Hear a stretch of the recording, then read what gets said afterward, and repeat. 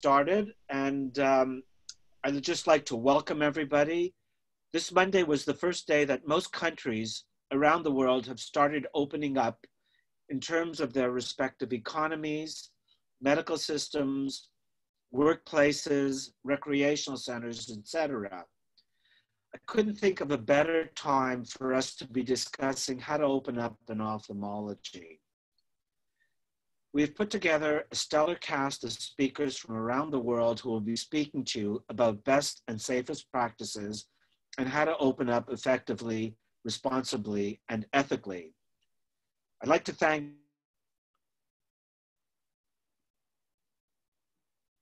and John Lloyd.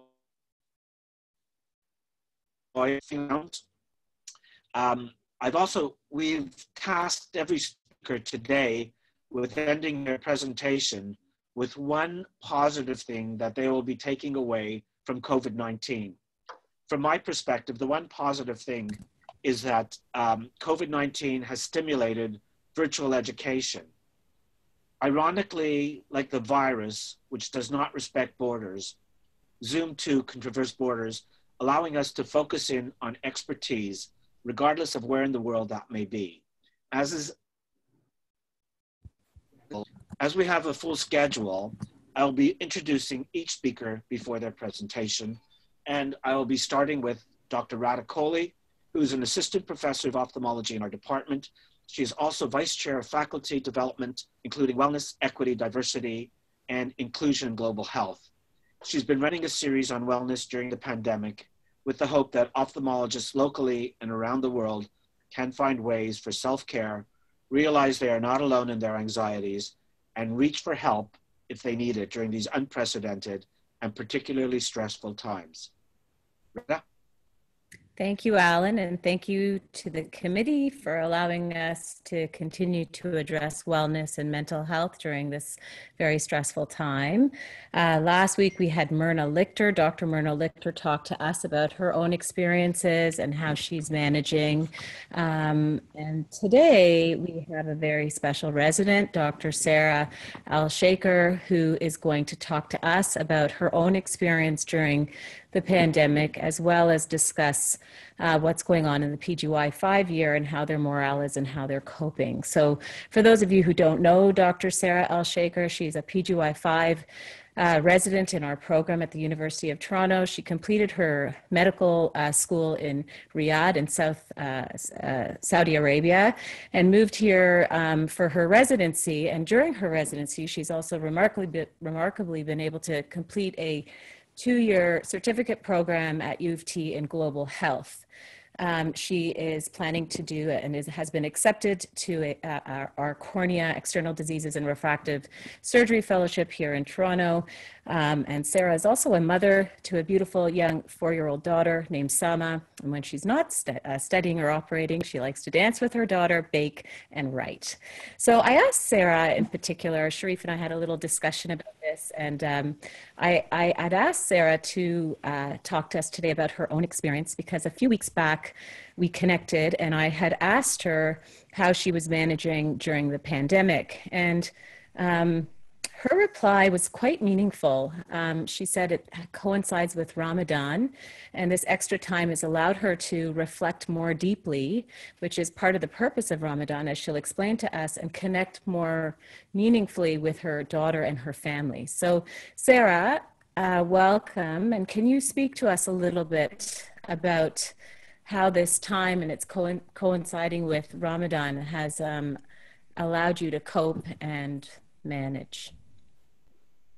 Yes. First of all, thank you, Dr. Kohli, for hosting these rounds and allowing us to share experiences under different perspectives during these difficult times. And thank you for having me. I recall when you asked me back a few weeks ago how I was managing, and you were surprised by how my response kind of portrayed that maybe I was managing well.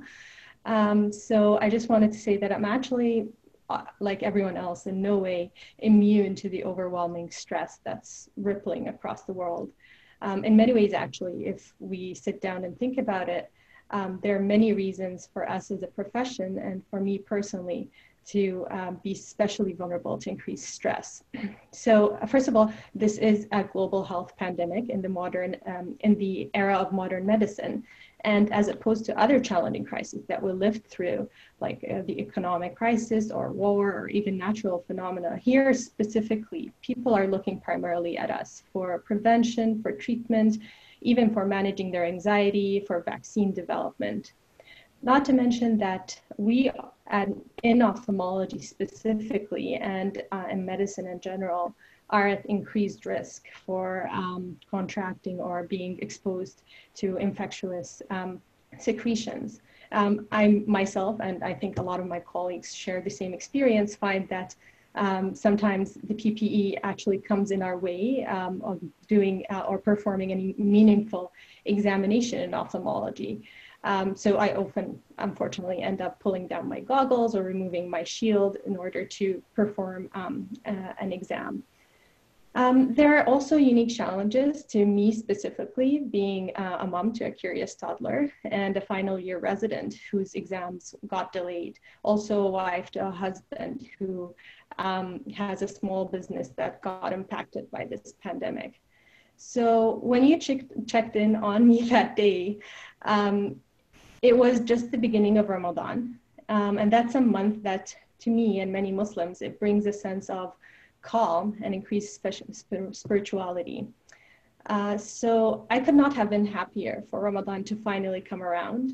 It was a reminder for me to pause and reflect. And that really helped me personally to put things in perspective and kind of reminded me that although we don't like, and I especially don't like, to have things out of my control, but in this situation, it is out of our control, and I'll have to accept that and learn to adapt.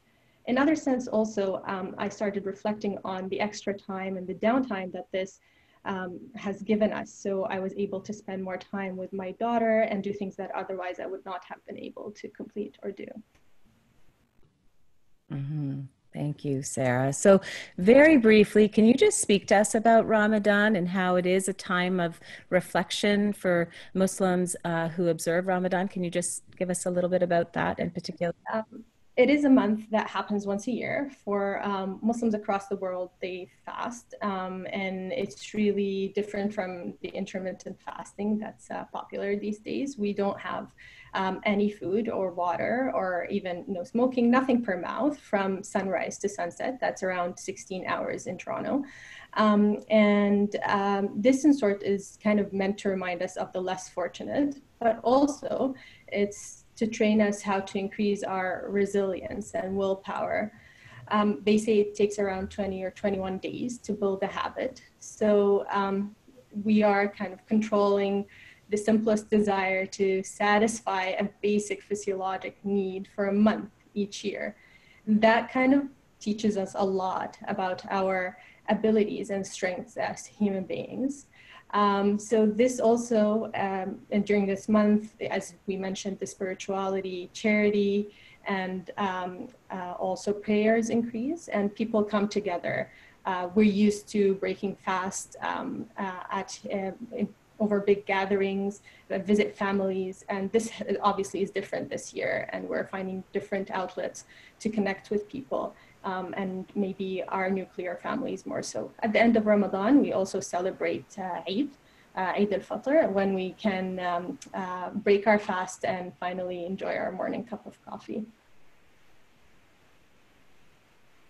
So one last question, will be quick. I know time is important. Can you hear me? Yes? I think my internet is... Can you guys hear me? We can I hear think you. everyone's internet is unstable for some reason, maybe. So as a PGY5, all of you as PGY5 residents have been faced with many uncertainties. First, the Royal College exam was postponed for an unspecified amount of time, and then to September, and then without the orals. many of you in your year and across the country are planning to do fellowships across various borders, and we don't know if borders are going to open up. How are you guys coping? I know I don't want you to feel pressure to put words in your colleagues' mouths, but I know you guys are a close year, and if you can just give us a little insight on your morale and how you guys are managing as a group and as individuals right now. Definitely. Oh, This no. is an added layer of stress for all of us as final year across Canada. Our exams were rescheduled to the fall, and to this date, we do not have an exact date. This by itself is anxiety provoking and makes study planning difficult. Preparing for board exams, as everyone knows, requires dedication and dedicated study time. For our group as fives, we're all starting busy fellowships, and it will be difficult to find this time to study when you're also trying to learn the ropes of a fellowship, your new subspecialty. So we also normally have study sessions with our preceptors that help us go over tricky points, but now we're not sure how these sessions are going to take place. Also, some of us are moving, as you mentioned, across borders, and there's uncertainties for visa, traveling. So there are a lot of challenges. I think the list goes on, but how are we coping? I think as you've hit exactly on the point that makes this time even easier for us, despite the challenges. I think we have a great year, and we are able to have each other's backs through this. So we FaceTime regularly. We come to decisions as a group together. We really cheer each other up. And I think that's important. Not to mention each of us has their own coping mechanisms, whether it's cooking, family time, or exercising. And what's also really helped us is that many staff have checked in on us regularly, and we really appreciate that. You're one of them, so thank you. Not to mention our PD program director and chair also have been regularly checking in on us, so that's great. Thank you, everyone. Okay, so thank you, Sarah. And thank you, Radha. I think we're having a little bit of trouble with our video for all of the speakers. The sound seems to be coming in, but the video may be a little bit choppy. I'm not sure that there's much we can do about that. Unfortunately, well, at least fortunately, let's focus on the positive. We're getting sound coming through, and let's see how it goes with the PowerPoint. Thank you, Radha. Thank you, Sarah. That was great. And in our usual tradition of starting off with wellness, I think as we get deeper and deeper into this COVID-19 pandemic, I think it's so important to focus on how we can all learn from one another and build strength from one another. Our next speaker is Dr. Abdu Sharkawi. I'd like to welcome him back. Dr. Sharkawi was our initial rounds on COVID-19. While we are getting his slides up, I'd like to introduce him just to save some time. He is an assistant professor of medicine in the Department of Medicine, Division of Infectious Diseases at University Health Network. His interests include invasive bacterial infections, HIV, and multi-resistant organisms. He has been featured regularly on a wide range of media outlets around the world to offer his expert opinion and insights into the COVID-19 pandemic. And we're very fortunate to have him with us today to share his insights on how COVID-19 is progressing with respect to opening up our system. Abdu? Oh my. Thanks so much, Alan. Can everybody hear me okay? Yes, we can hear you. Yes. All right, great.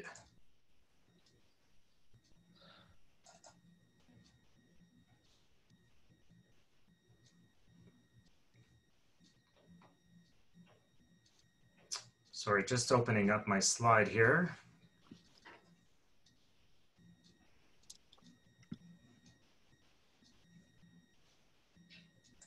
Can everyone see my screen? Oh, there we go. Perfect. Oops. Yep.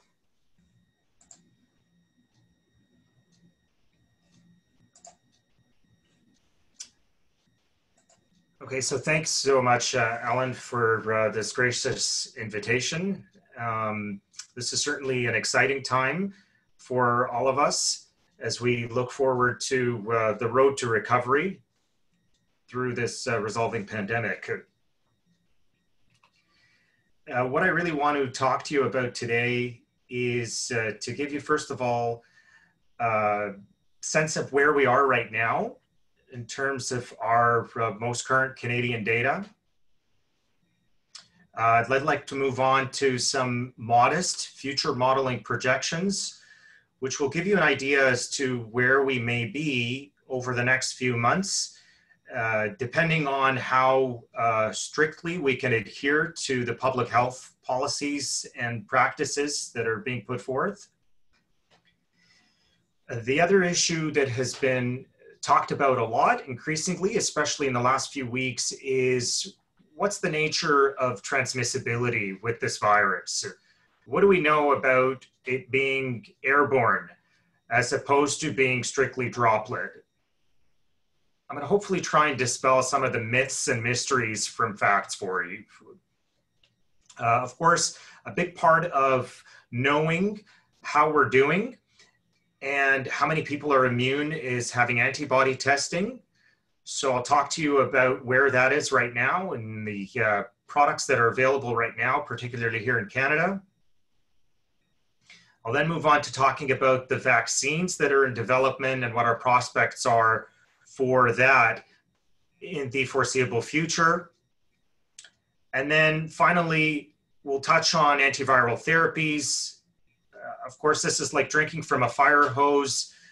Studies are sent out with preprints without peer review, and there appears to be a game changer almost on a daily basis. And I'm really going to try and distill this down to what is really credible in terms of the evidence, and with a specific focus on remdesivir, because of course that's received the bulk of the attention over the last few weeks. And then, of course, I'll share my COVID blessing with you all. So how are we doing in Canada compared to the rest of the world? In terms of our case rates per million, we're actually doing fairly well compared to other G7 countries, for example. Not surprisingly, the hardest hit countries are Spain and Italy and the US. France and the UK are somewhere in the middle. Germany has done relatively well compared to the rest of Europe. And the best scenarios are highlighted in China and parts of Southeast Asia and Australia. And this has been largely a function of the extensive nature and the proactivity of their containment strategies and their ability to contact trace and have mass adherence by their populace. The same sort of view is paralleled when we look at mortality rate per million. So at Canada, again, we're doing fairly well at 132 per million population. You'll see that, again, Spain leads the way, Italy is second. Interestingly, the United Kingdom and France are ahead of the US, and that may change as the pandemic continues to evolve in the US. Now, I will note that missing from this slide is Sweden. But Sweden is quite high here as well, and there's a lot of controversy around Sweden opening up its economy and not closing down public institutions. But Sweden has not done very well from a mortality rate per million. So I'll just leave that out there as food for thought for the detractors who think that containment strategies and more extensive lockdown measures are not appropriate. So let's take a look at Canada. And these are statistics that are actually just from 2 days ago. So they're pretty current. Over Canada, we have just under 70,000 cases to date. And over half of these are from Quebec, almost 40,000. Just over 20,000 are here in Ontario, and about 6,000 in Alberta. somewhat paralleling the density of population in each of these provinces. But important note that over a third of the cases in Alberta are specifically attributable to the outbreak at the Cargill meatpacking plant around Calgary. There are a lot of parts of Canada that are doing much better. Specifically from a per capita standpoint, BC has done very well at just under 2,500 cases. And most of Atlantic Canada, the prairies have done very well, and the territories have done very well also. This graphic just highlights the fact that the vast majority of cases in Canada are centered around the most densely populated cities. So not surprisingly, you're seeing a hotspot in southern Ontario with cities like Toronto, Hamilton, Ottawa, and in Montreal. And similarly in Alberta, you're seeing the cases densely concentrated around Calgary and Edmonton and the greater Vancouver area. And much of rural Canada is not really very heavily affected by COVID-19. And a lot of controversy has surrounded the idea of why have lockdown measures been imposed across Canada as a whole when many of these areas are not specifically affected by this. And public health policy is really directed at ensuring that these measures are in place across the country, because the temptation will linger for people to just drive for an hour, for example, outside of these heavily populated areas and just not adhere to distancing measures, and other problems would intuitively ensue from that. So in terms of active cases and the trajectory we've seen over the span of the last several weeks of this pandemic, this slide really gives you some perspective as to how we've done. And I really want to draw your attention to these dashed lines that you're looking at.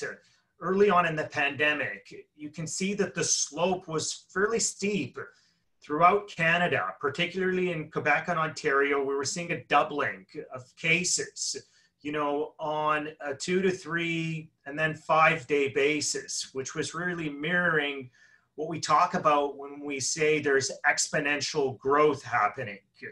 And fortunately, as we have been able to enact all of the containment strategies and distancing and the closure of public institutions, we've really seen the slope of these lines flatten out to the point where we've seen doubling every 5-7 days, and thereafter every 14 days. And you can see, by and large, throughout Canada, we've really done a good job with that, with Quebec and Ontario, and again, Alberta being the last ones to sort of flatten out their curves and really decrease that trajectory. But all in all, the trend is very positive in terms of where it's going. In terms of modeling projections, well, what do we have? And these projections, by necessity and by design, are not really intended to go beyond 1 or 2 months. And the reason for that is if the data is released, it will invariably lead to a change in people's behavior. It's really impossible for people to see projections going more than a few weeks ahead and not feel somewhat complacent about what they're doing. And that could obviously adversely impact the way that they're behaving with respect to distancing and adhering to public health measures.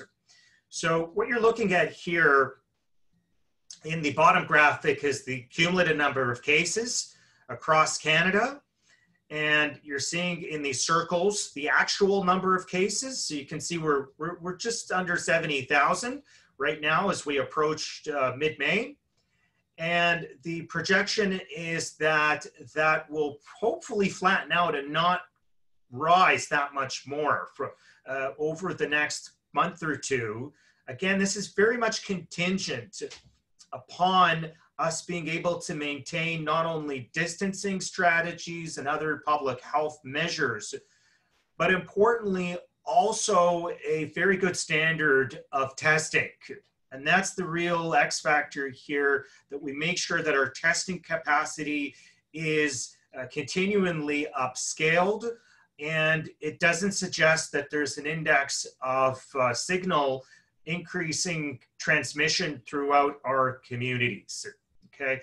The daily number of cases is also sort of mirroring that concept. You see that we, by and large, are coming down in terms of the number of cases we're seeing on a daily basis throughout Canada, even in Quebec, which was the most hard hit of all provinces, and we expect that to continue to decline, again, if public health measures and testing practices are maintained appropriately.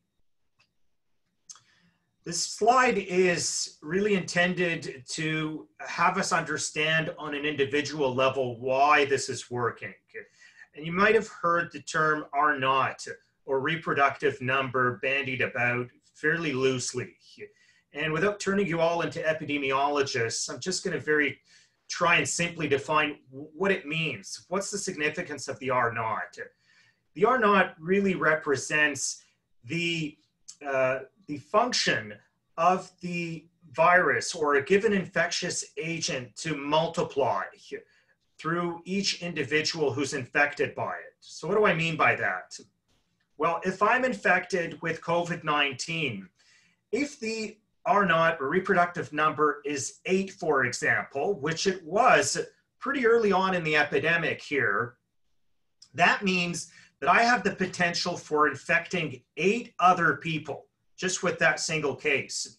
And subsequently, each one of those people who is infected is capable of infecting 8 other people as well.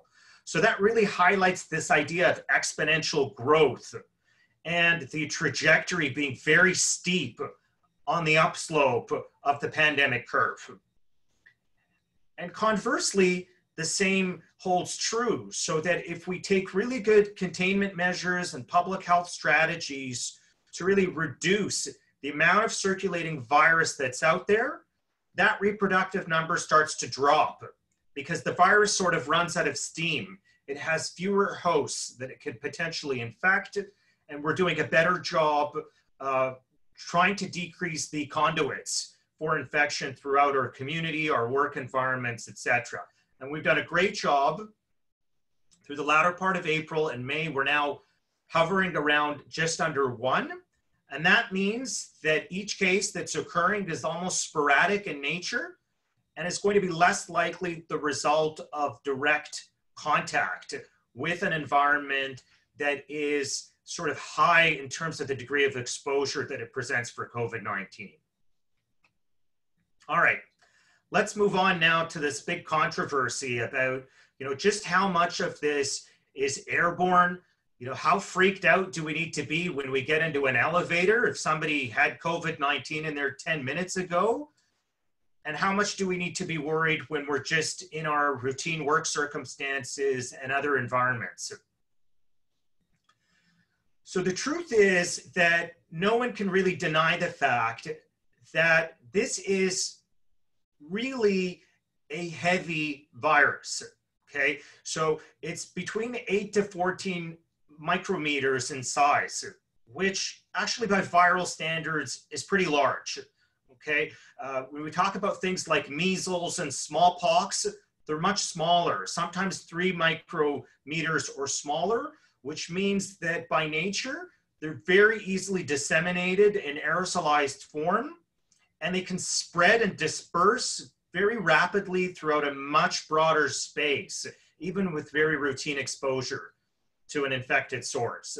That's not really the situation here in most instances with COVID-19, with the SARS-CoV-2 virus. So the 2-meter rule, the 6 feet rule, is not really arbitrary in nature. It does sort of hold true with respect to heavier viruses, if you will. Now, that being said, that does not mean that aerosolization cannot occur, but it occurs in sort of 2 different states. The more typical aerosolization that we are concerned about, particularly as healthcare practitioners, is occurring during situations where somebody is vigorously coughing, visibly coughing in front of us. You could say sneezing for the same reasons, or during high-risk medical procedures. that's where there's going to be a lot of the virus that's going to be dispersed, not only in droplet form, but in smaller aerosolized form as well. We know intubation and repositioning intubated patients who are on ventilators portends a very high risk for people like ER docs, critical care physicians, anesthetists.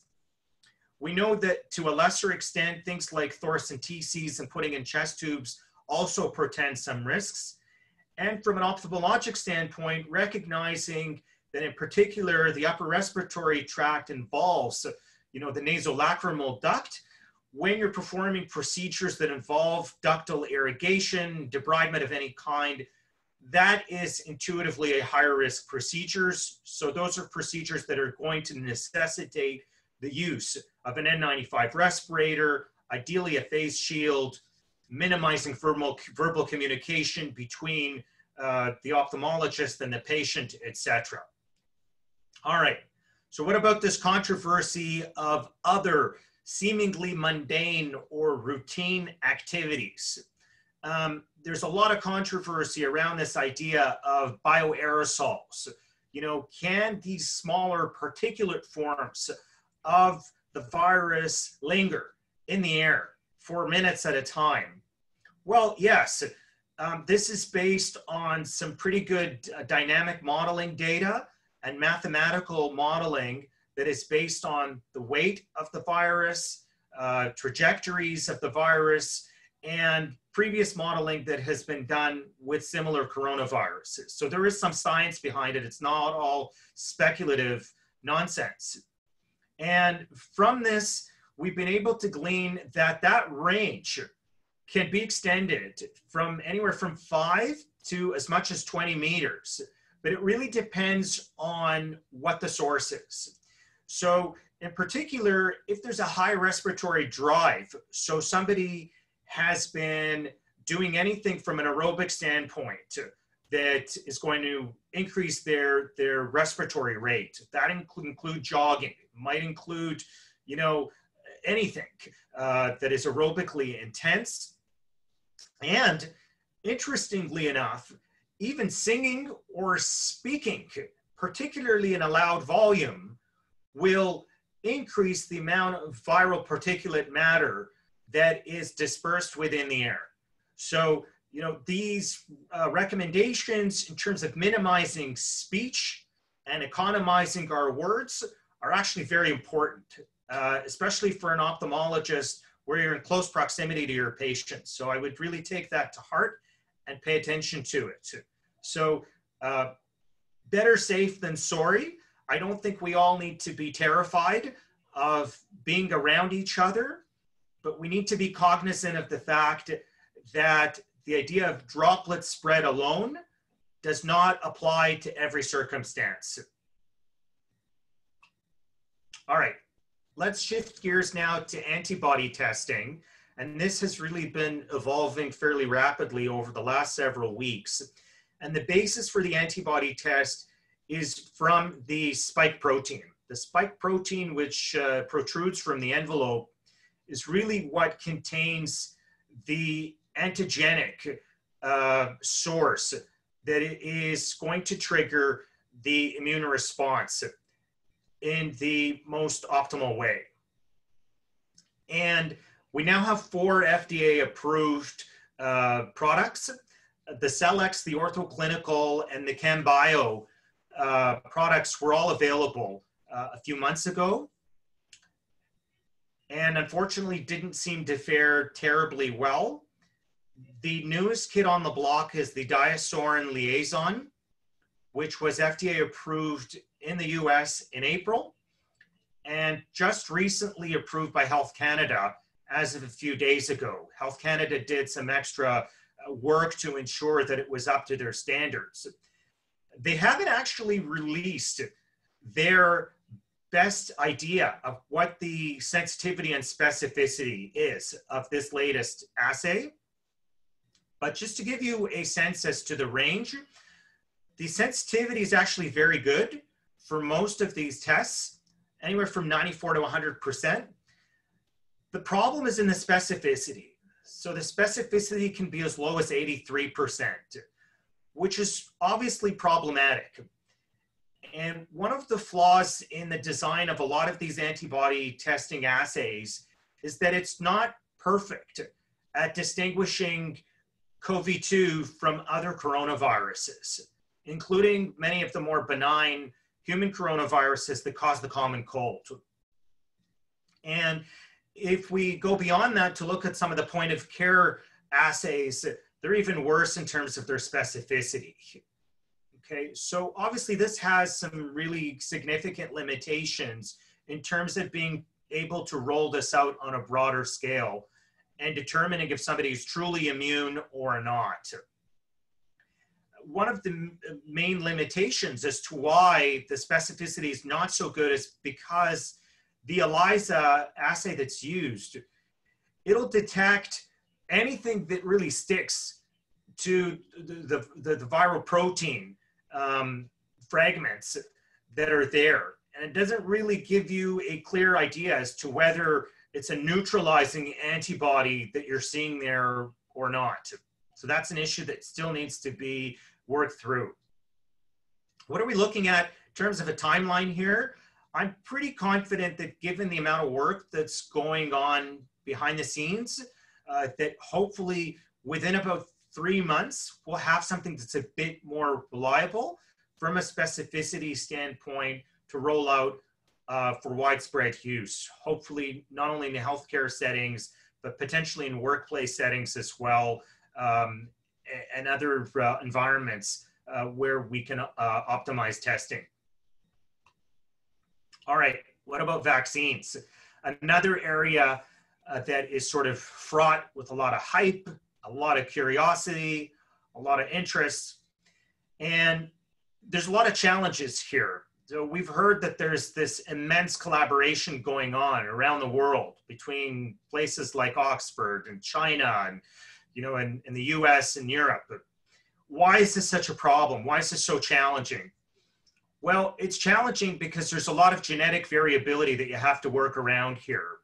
And if we look at the genome of SARS-CoV-2, there's a lot of what we call hypervariability within that genome. So it can change. And that can lead to immune evasion, and it can lead to what's called viral escape, which means that the innate immune response is really incapable of being able to recognize the virus because it's disguising itself that way. There's also some variability in the spike protein, and there's been mutations. I think a lot of you may have heard of this DG614G mutation, which came about through work in California recently. We're not sure just how serious this mutation may or may not be in terms of portending more transmissibility, but it's definitely reason to pause and to ensure that if we create a vaccine, it can take into account that there's going to be some degree of variability in the spike protein, which is the major antigenic focus for a vaccine that is going to be devised. The other risk here is that there is the risk of greater transmission of the virus in newly exposed populations. And you need about 50 to 60% efficacy of a given vaccine to ensure that that R0, that reproductive number I talked about earlier, remains static or declines to reduce disease transmission. So to put that into context, in a good year, the influenza vaccine might be around 40 to 50% in terms of its efficacy. So this is not a simple ask. This is a tall order that's going to take a great deal of ingenuity and work to ensure that we can make that standard. All right, so who's leading the pack here? There's a lot being made about this Oxford vaccine, why it's most promising. And it is for a few reasons. So the name for it is the chimp adenovirus Oxford 1N-COVID-19, okay? And the reason that this is important is that it was derived based on testing that was done in human volunteers a year ago on a very similar vaccine product. It was deemed to be very safe, for those human volunteers. So the Oxford group were basically able to get a leg up and to pass through a preliminary safety phase faster than everybody else would have. Because they use the chimp model there, they were also able to test this in rhesus macaques, and the efficacy data there looks very good, and the safety data also looks very good. Excuse me. And the adenovirus is a nice vector that helps trigger a more immunogenic response along with the spike protein. So they've already tested 5,000 monkeys. They're hoping to test up to 6,000 human volunteers by the end of this month. And so that's very promising. If the animal data translates to human data, there's this old sneaky adage in vaccinology that says mice lie and monkeys don't tell the truth. So we're hopeful that that's not necessarily what adds up here when we talk about this situation, okay? And they're doing a very interesting trial now in the UK where they're actually randomizing volunteers to either this vaccine or to the meningitis vaccine, which is interesting. So they're actually doing some really good public health benefit to people. They're not receiving placebo. All right, so there's a lot of unanswered questions here. I've sort of highlighted that first point that we don't know if the animal data success is going to translate into the same thing in humans. We really don't know what is the level of the antibody titers that's going to be needed for protection. How durable is that protection going to be vis-a-vis the presence of neutralizing antibodies? Are we going to need boosters? A lot of vaccine experts are thinking we probably are going to need boosters based on all of those challenges I mentioned earlier around viral escape, hypervariability in the genome, etc. And another interesting point of concern is this idea of immune enhancement, the possibility that the vaccine can actually trigger an adverse reaction. So it could lead to some sort of immune dysregulation and actually lead to some sort of pseudo viral infection that's almost a lesser form of the virus itself. And that's a theoretical concern with pretty much any vaccine, particularly with one that has a vector along with it like adenovirus. I'm hoping that this is not a significant concern moving forward. The final point here that's a bit of a challenge with the vaccine is it's a bit of a race against time. And it's somewhat of a paradox in that in order to actually know with some degree of confidence how efficacious the vaccine is, you actually need enough circulating virus within your community to know that it's effective because it's working and providing immunity to the vaccine recipient, and not because the degree of community transmission is just so low that you would not have picked up the virus regardless. So it's a bit of a paradox. We kind of have to make sure that the vaccine trials are done and assessed and analyzed while there's enough community transmission going on. You can't do it in a place like Australia, for example, or New Zealand, where the degree of community transmission is so low that it's anyone's guess what's going on. Did the vaccine work? Or a placebo would have done just the same, okay? So that's a really important point that I think is going to put a lot of pressure on vaccine developers. All right, last point here. The therapeutic drug targets are many. Unfortunately, very few to date have borne any fruit. The virus attaches through the ACE2 receptor to the cell through the spike protein. Some degree of inhibition is believed to be modulated by the antimalarial drugs, Plaquenil and chloroquine. Right now, it would appear that those agents do not appear to be effective at all from a therapeutic standpoint. The jury is still out in terms of whether they will be helpful from a prophylactic standpoint. There's a lot of studies underway both in healthcare workers and other high-risk populations. I'm not closing the door on that, but from an efficacy standpoint, I think the data is pretty compelling at this point that these drugs do not help. If we move further down into, encoding into the host genome, drugs like arbidol do not seem to be very helpful. Uncoding and through protein function, the older HIV drugs like clopinavir, ritonavir, again, haven't proven to be very successful from a treatment standpoint, but they are still being examined from a prophylactic standpoint and as an adjunct to other regimens that are sort of a multi-pronged point of view, including with some of the other direct antivirals, which leads me to, of course, remdesivir, okay? That's the inhibitor of this RNA-dependent RNA polymerase, which is the last really important step between viral assembly and leaving the host cell to infect other cells. What do we know about remdesivir? How much is hope and how much is hype?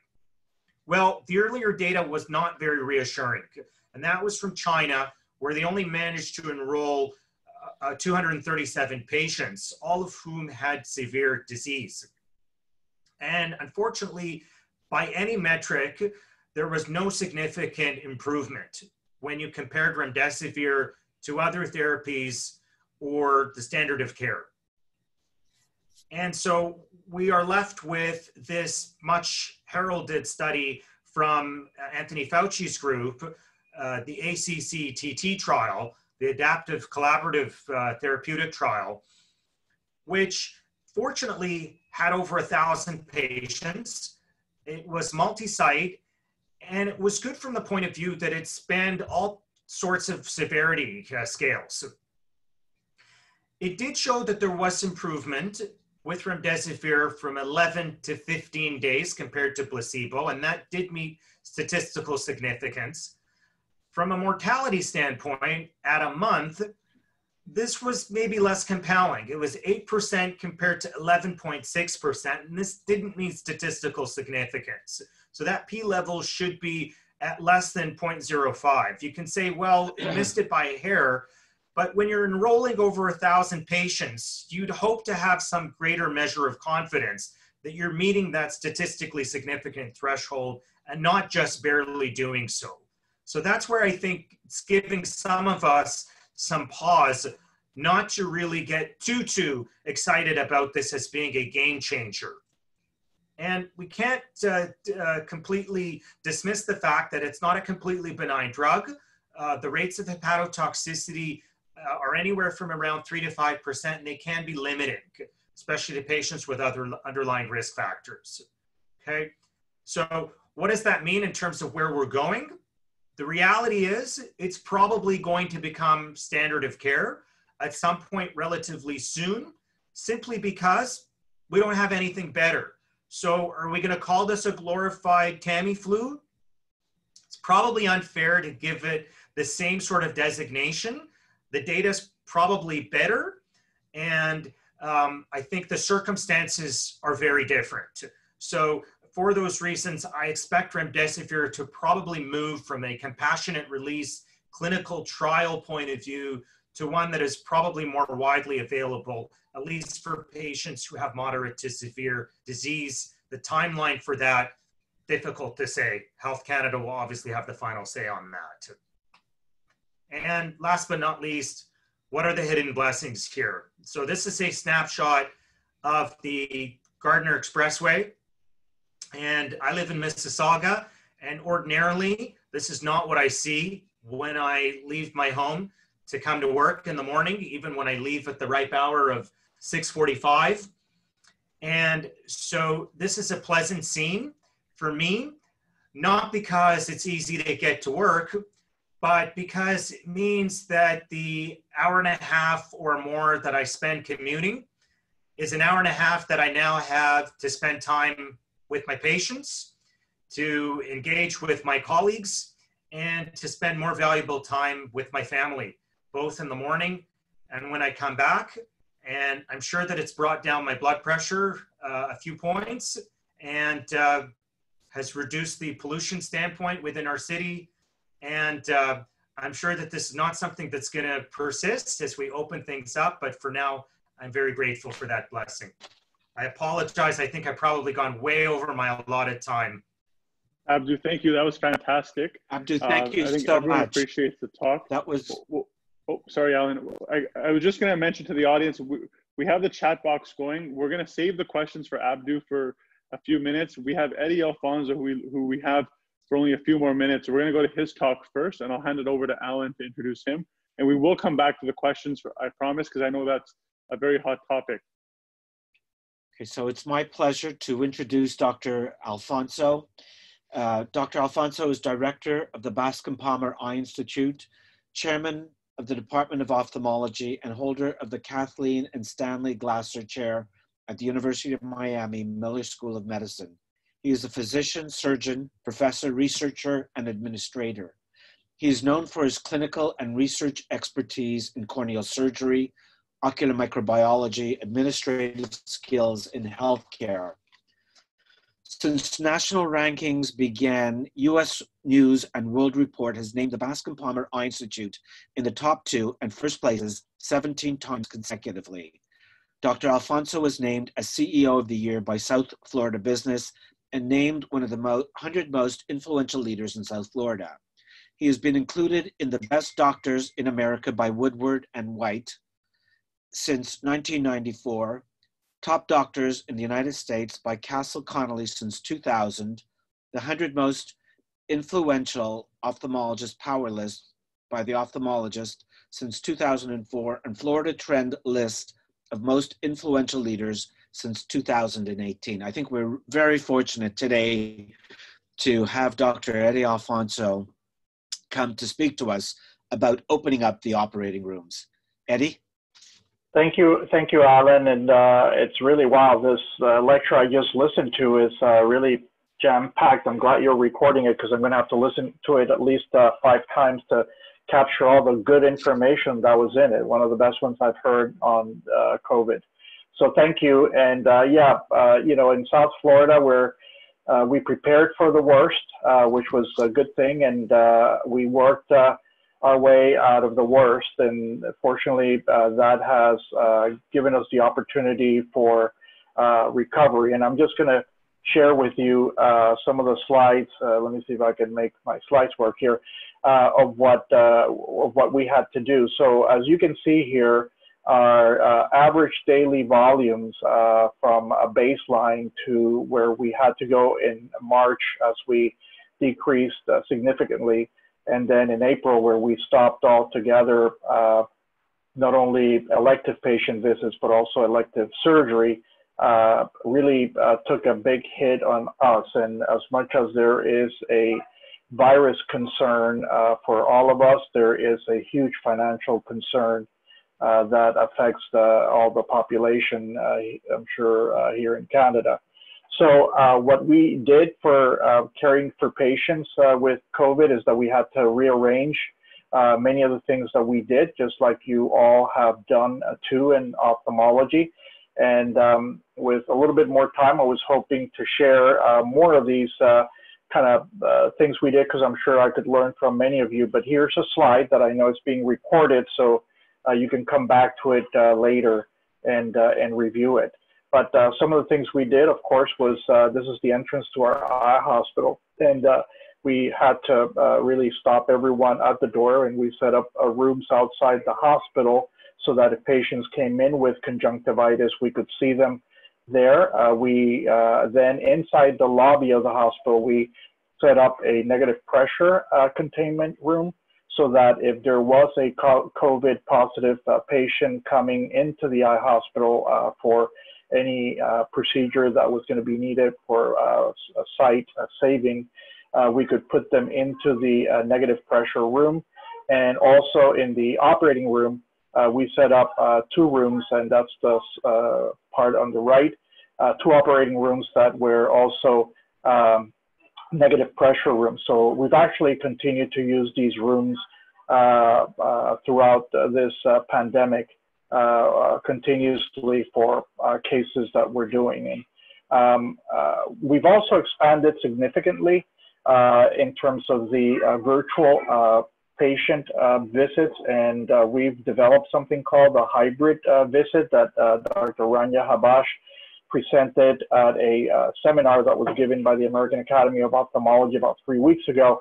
And so many of the colleagues have adopted these hybrid visits with IOP drive-throughs, as you see here, Saturday image clinics only, where patients just come for the imaging and then the doctors communicate with them in a telemedicine environment.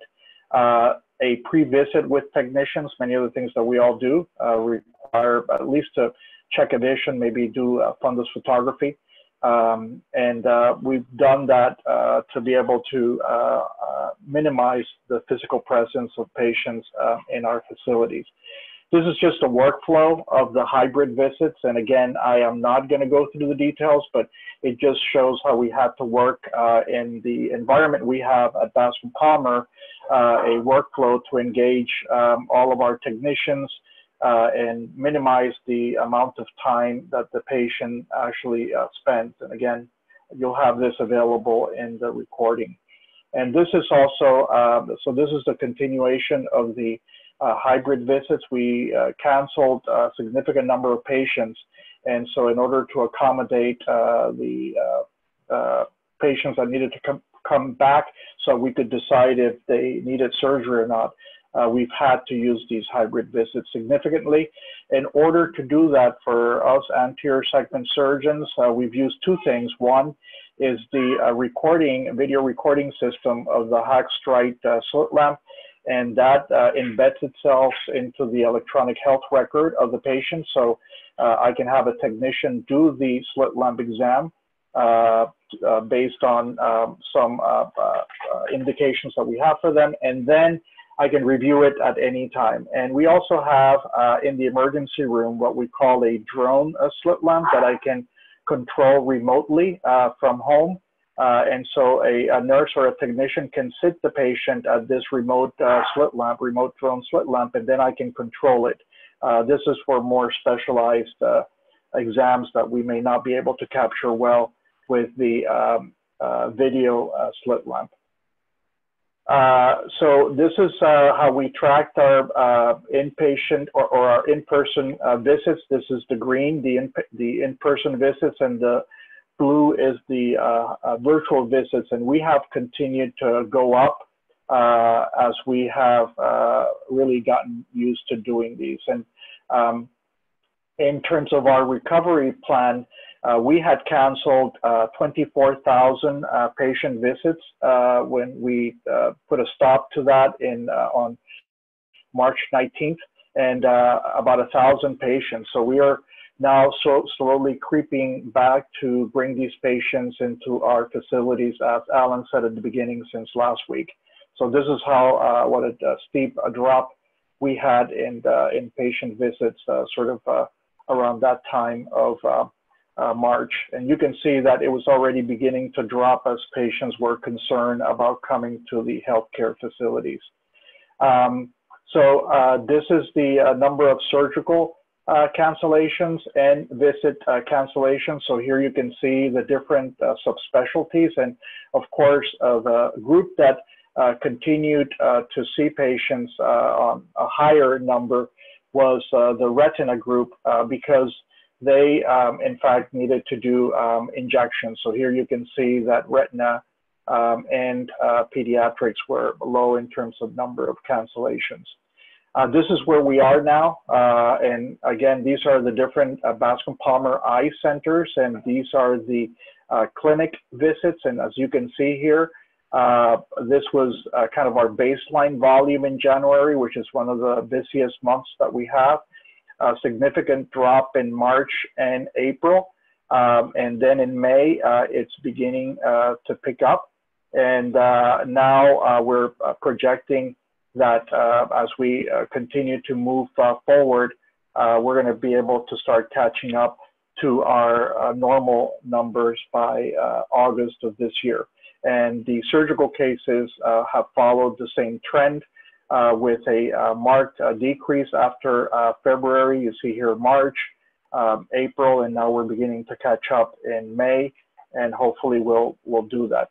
All of this we're doing following the federal guidelines put out by the White House, as well as state guidelines, and then local guidelines that the University of Miami has worked out with the regional local governments to make sure that we have capacity to attend to any surge in the number of COVID patients that need to be cared for. So we communicate every morning on a conference call, leaders of all these different groups, so to make sure that we share data actively and that we are prepared to take care of patients. We don't want to see what happened in New York happen in South Florida, which is also a heavily populated area.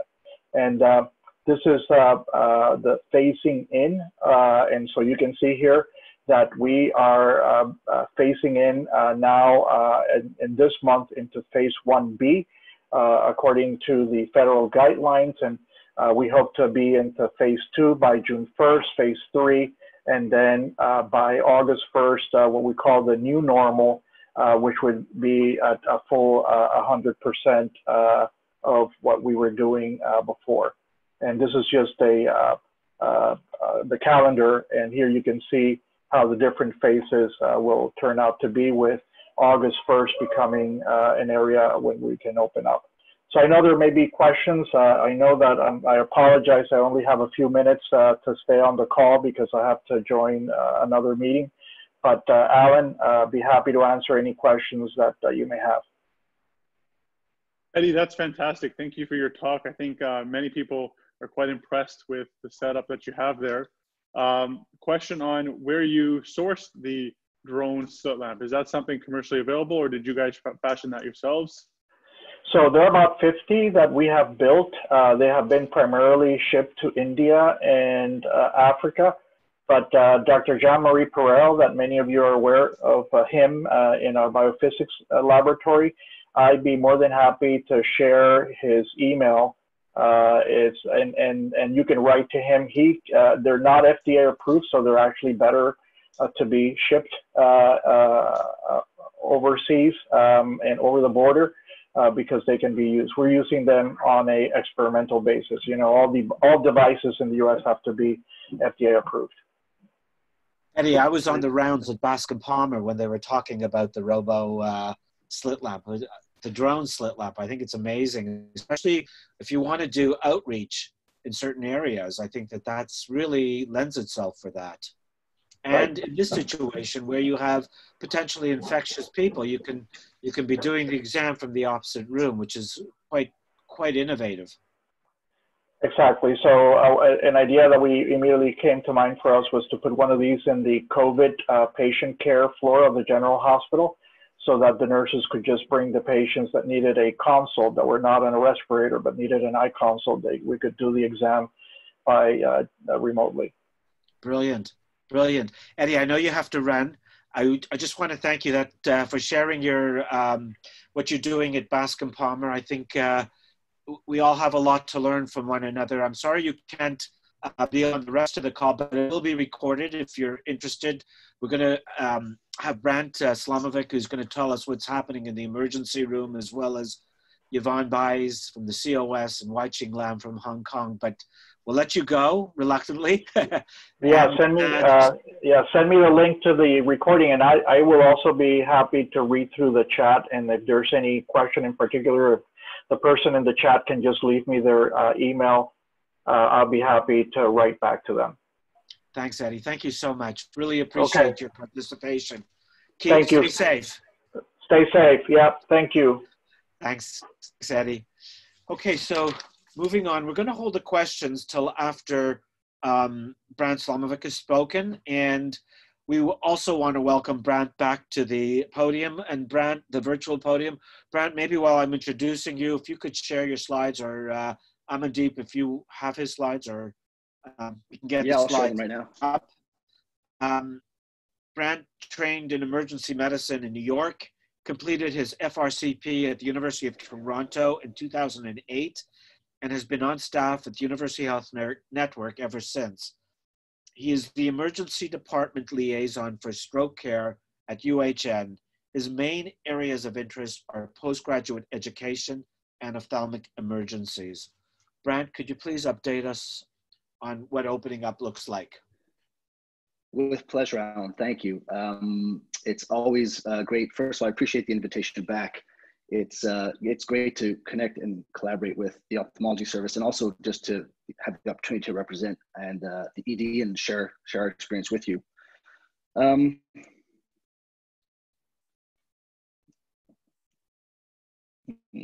I'm having some technical difficulties. There we go. So you'd asked me to start by reviewing some of the current ICU data. And while I don't want to spend too much time laboring on the numbers, I think I'll talk briefly about the graph, which is similar to the one I showed you a month ago, as it represents probably our best understanding of where we are with COVID-19. And as compared to last month, the general trend looks like we're doing quite well. So when I spoke to you back in April, the number for COVID positive patients in the ICUs were in the 260 region, and currently now they're sitting slightly lower, and even as of today, I believe they're down the 170 region. So I think, just to reiterate my point last time that I ended with, that we're doing well. I think we have a ways to go, and I think my recommendation from the emergency perspective is that we maintain course. We continue with social distancing and masking as best we can. And of course, from the medicine side, we increase testing as widely as possible. As far as the future, we're not really talking at this point about plans for a second or third wave. I'm not really convinced that we're out of the first one just yet. And I think, as I mentioned before, as far as the organization goes, we have measures in place from an organization perspective to deal with surges, which include things like staff relocation and bed designations and expanding our ICU capacity for the sickest of the COVID patients. And luckily, we have not got to that point where it's part of the discussion.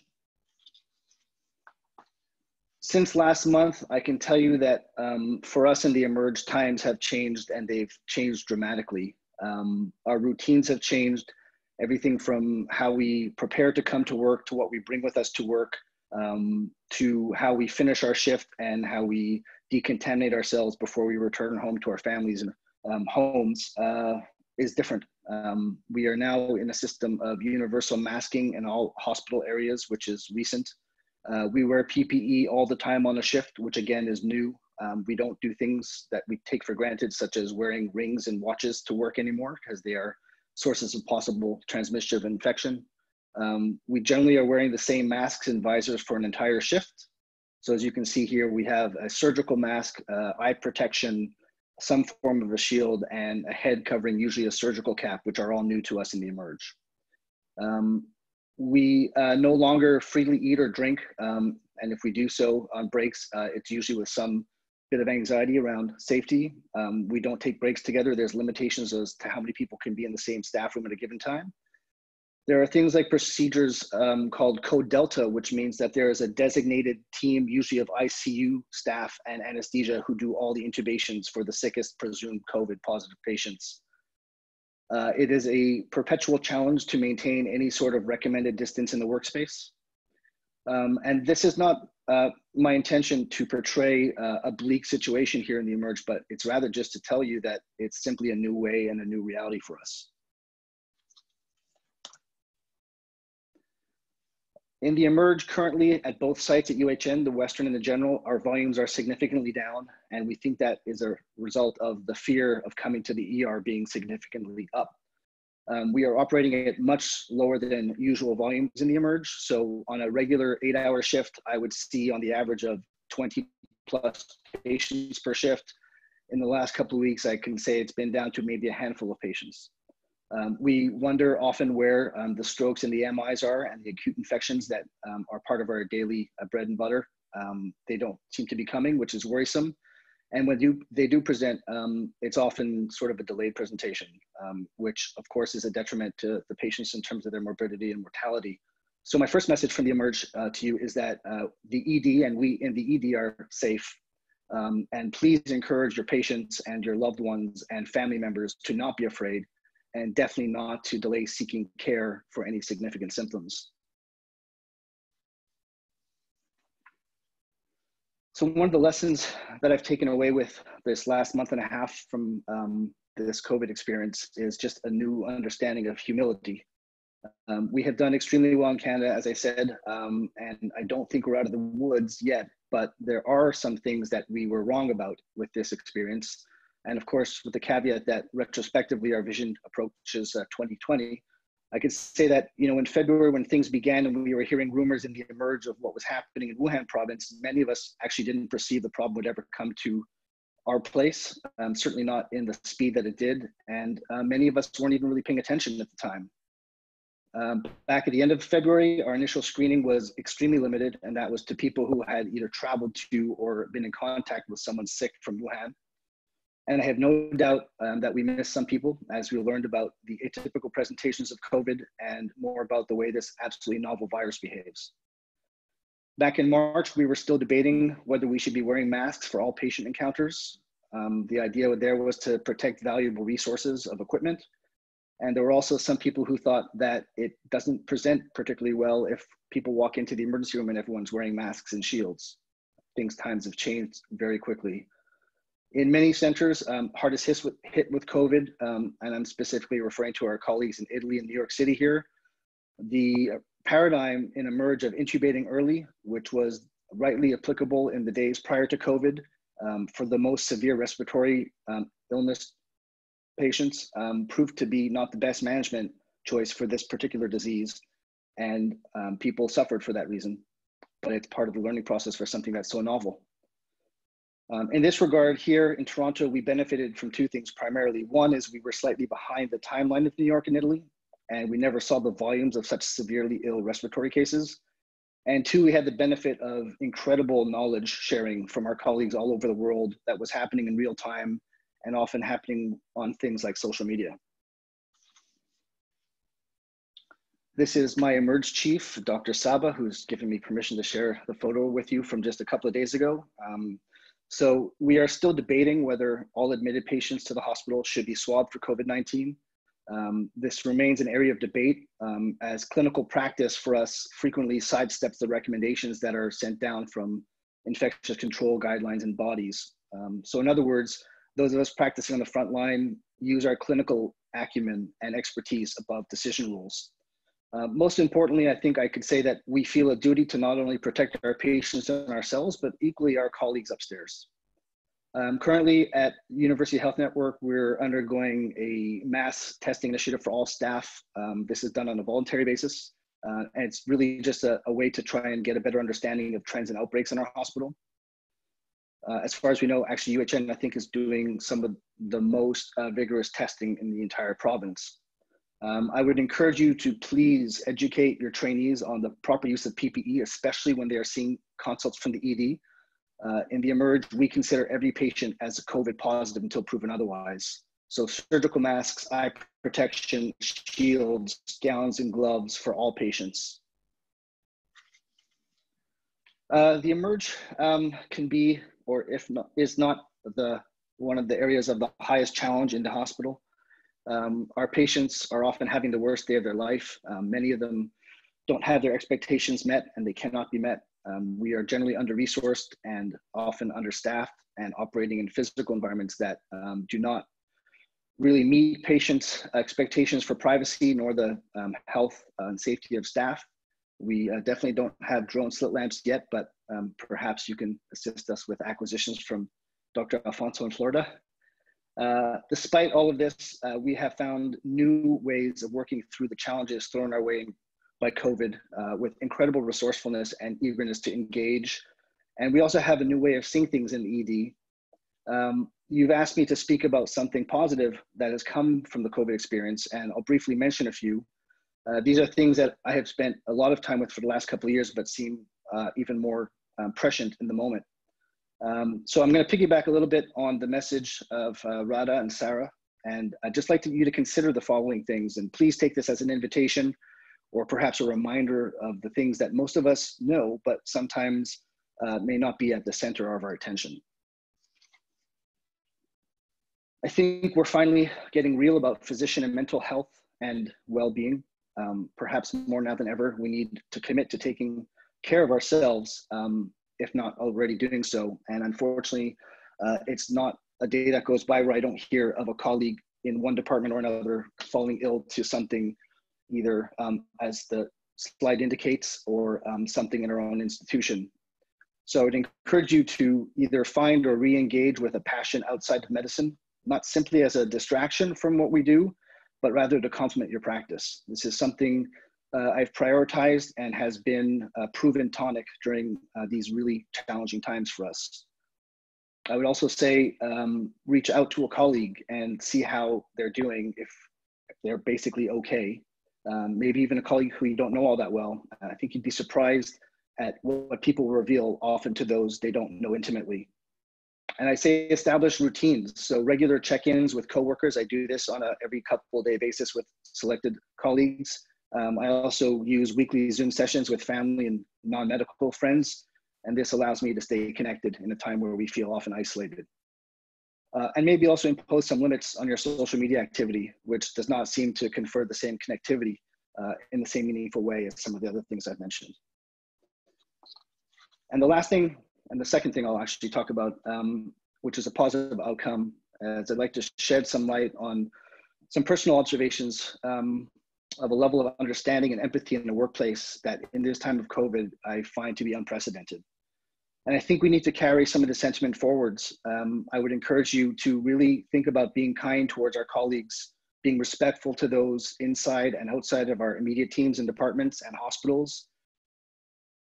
We must operate, I think, from a place of presuming that the other person on the other end of the phone, the person sending in the consultation, is really doing the best they can and are probably working or acting from a place of good intentions. I think we can consider that there's always another perspective. I think we should consider that emotion is behind an action rather than making it about the person. And I think it's really imposed upon us to be meticulous about withholding judgment, especially in times of stress. I think these are essential to longevity and feeling good about the work we do. And it's certainly been something that's changed my practice in the last month. And I'll end with that. Brand, thank you for those wise and kind words. And it highlights the importance of wellness during this time. And I also want to thank you and Abdu and all of our frontline colleagues for the incredible hard work that you guys have been doing up until this point, the last 2 months. I'm going to raise a couple questions from the chat. We'll start with Abdu. There's a question here. Once we relax the lockdown, won't the R naught value simply shoot back up?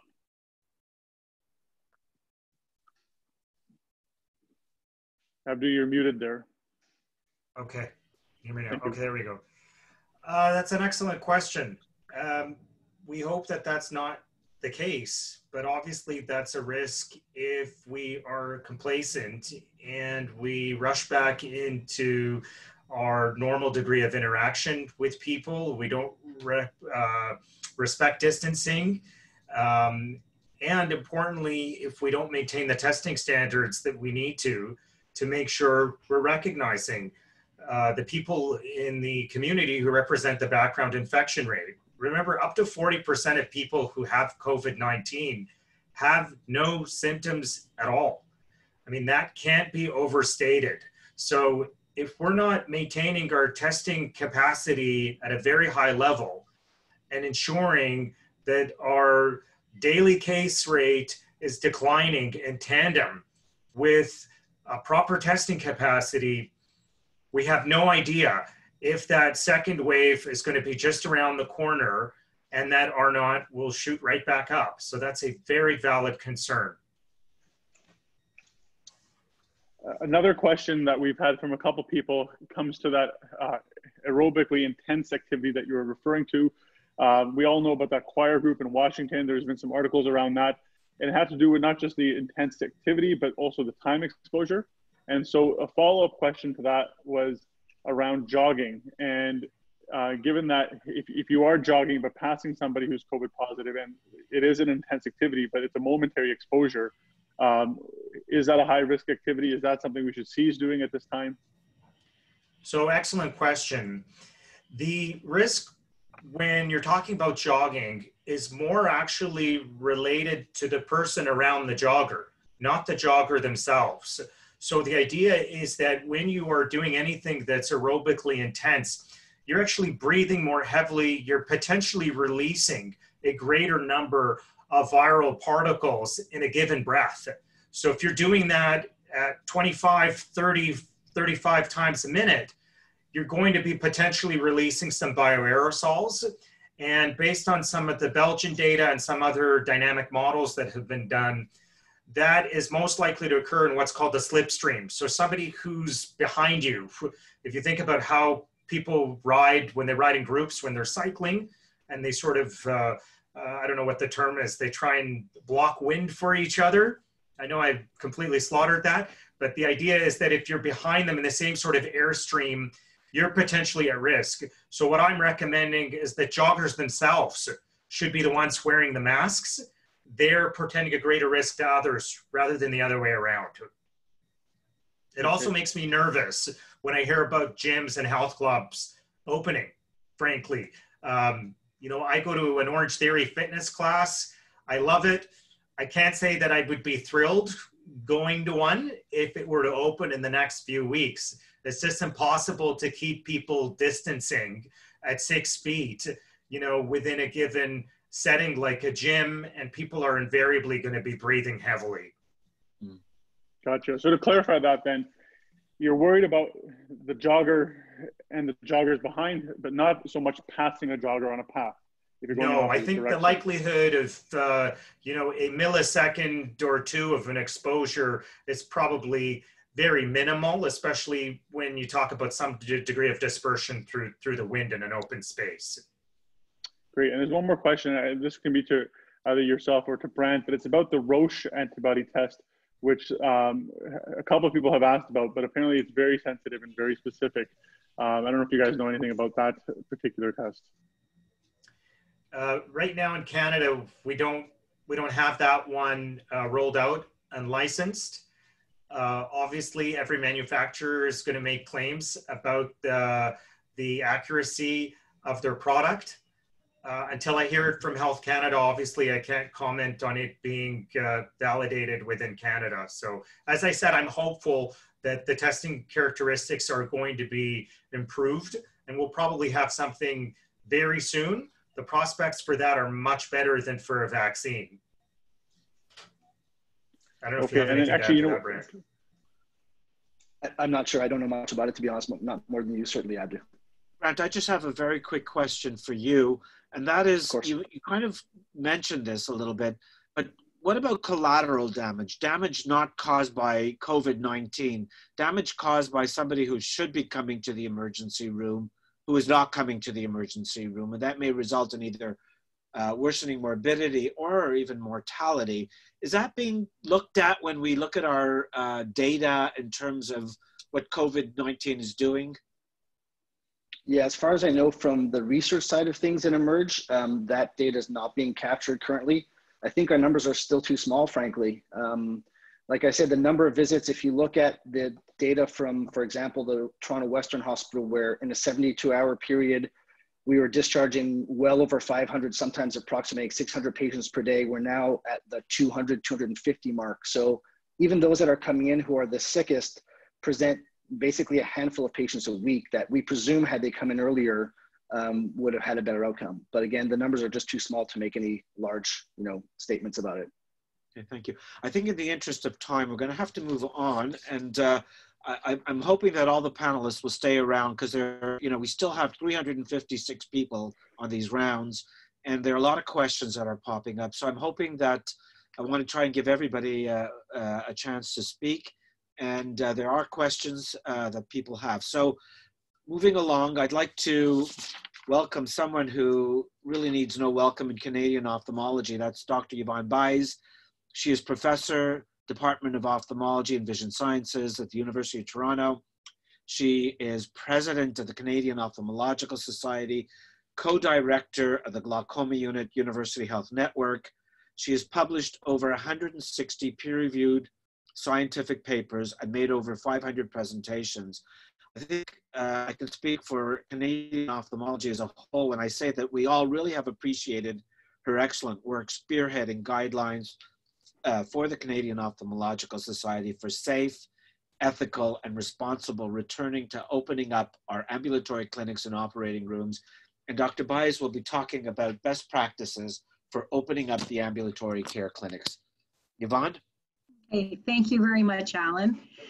So the acute reaction to COVID was to defer elective visits and procedures, which for many of us meant basically stopping all clinical activity unless it was completely necessary. And because of concerted efforts of everyone in our population, we fortunately averted that first surge. And now there's talk about opening up. But the risk of COVID hasn't changed. Until there's a vaccine, the way we run our ophthalmology clinics are going to need to adapt to this new normal. The normal of January 2020 will likely never be the normal of the future. We need a process to provide patient care in this new normal. Next slide, please. Reopening should be cautious, measured, and instructive. Go slow and reassess. We want to avoid a second wave and having to go backwards. Success will depend on the common effort responding to scientific findings related to COVID, but also our patient expectations for changes in how we deliver care. The approach to reopening needs to be individualized. There's no one-size-fits-all paradigm. However, there are overarching considerations, which I will go through now. Next slide. Although the decision to close was made nationally, the decision to reopen will be local. You'll need to be prepared. You'll need to make sure your staff are able to come back, that you have sufficient supplies for PPE, sanitizers, and disinfectants, for example. Next slide. You're going to need to develop or update your office protocols, and these are going to have to be very granular, not just for screening of patients and staff, physical distancing, but who's going to clean the bathrooms and how often. Next slide. We're sitting on a huge backlog of deferred appointments. In addition, we already have future booked appointments. It's not going to be possible to see all of these patients with the present restrictions. And we're going to need to continue to triage and consider who should be seen in person and who should be seen virtually. Our traditional paradigms of periodicity of visits should be re-examined and perhaps changed because, quite frankly, some of these may have been wasteful. We need to consider our vulnerable patients who are at higher risk, and with vision problems being more common in the elderly, we have to be particularly careful as ophthalmologists. What about patients that come from long-term care homes? Some form of screening is going to be required. Next slide. Screening is going to have to start before the visit, and you should have a telephone script ready for your staff. So you're going to try to find out if the patient has COVID symptoms or not. Next slide. If they do have COVID symptoms, if the visit is not urgent, either reschedule it or schedule it as a virtual assessment. Next slide. But if it's urgent, these patients still need to be seen. So either you're going to try to see them in your office, or you're going to have a designated COVID room and a proper PEE, or send them to the emergency. Next slide. If they've screened negative and then they come to the visit, you're going to have to screen them again at that visit. And if you allow an accompanied person, that person needs to be screened as well. And if they screen positive, next slide, again, either have that COVID isolation room set up in your clinic or send them to the emergency. And if they screen negative, then you can, next slide, then you can proceed with the appointment. Next slide. So this risk of COVID hasn't changed, and we need to adapt to it and consider the safety of our patients, our staff, and ourselves. Scheduling templates will need to consider your waiting room capacity to maintain physical distancing. Patient volumes are going to have to be low. Patients should be advised not to arrive early and not to arrive late, and maybe even wait in their car until you're ready to see them. Accompanying persons should be either 0 or 1. Your waiting room chairs should be separated or roped off, and maybe consider putting markings on the floors in front of your reception, like we've seen at grocery stores, to help to maintain physical distancing. There should be visible access in your waiting room for hand sanitizers for the patients. Remove any loose materials like magazines and flyers. You're also going to need to consider the cleaning frequency of the chairs in your waiting room. And as I've already mentioned, consider designating an isolated room in case a potential COVID patient arrives. Next slide. These principles also need to be extended to our testing areas. Next slide. Offices will need to have a sufficient supply of PPE, and staff may require training on donning and doffing to try to reduce self-contamination. Frequent hand washing is going to be the norm, and it probably should be done in front of the patient. Next slide. PPE for us also includes slit lamp breath shields and a plexiglass or similar barrier in front of the reception area for your staff. Next slide. You'll need to ensure that you have a sufficient supply of sanitizers and disinfectants. Many of these things we've already been doing, but now we're going to require increased diligence. Next slide. And don't forget your diagnostic equipment. There's been a lot of chatter on eye about how to clean these, specifically the visual field, and some of this information is available on the COS Practice Resource Center website. Next slide. So it's a lot of material that I've been covering. And to try to aid the offices, we just today sent out an e-blast on this checklist for reopening your clinic, which covers many of the items I've said and some additional items as well. Also, I've included that flow chart for consideration for screening. Next slide. So finally, Alan wanted one positive. I personally feel there are many positives coming out of COVID. Our waiting rooms are going to be less crowded. There's going to be shorter wait times for patients. I think this is going to enhance the patient experience and is more respectful for their time. We're going to have better cleaning of our hands and equipment, which is also going to be a good outcome. I think this periodicity of well checks is really being challenged, and perhaps some of those were actually a bit wasteful. So our whole paradigm of how we change or evaluate patients and the frequency of seeing them is going to be changed, and that might also be good for the system. And this will also include increased use of teleophthalmology. I've been really impressed with the tempo of learning, and I'm hoping that this is going to start extending into more rapid clinical trials and approval pathways.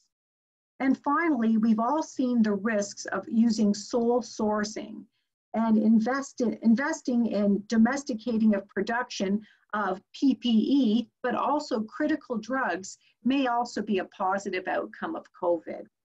Thank you. That was excellent, Yvonne, as usual. I think that your point about actually being able to slow down a little bit and talk to your patients, even if it's through a mask, has been something that a mask and a shield, that's something that I think a lot of us are experiencing, and how much we really enjoy that. I know it started with the telephone consult, how much patients would enjoy or appreciate the call.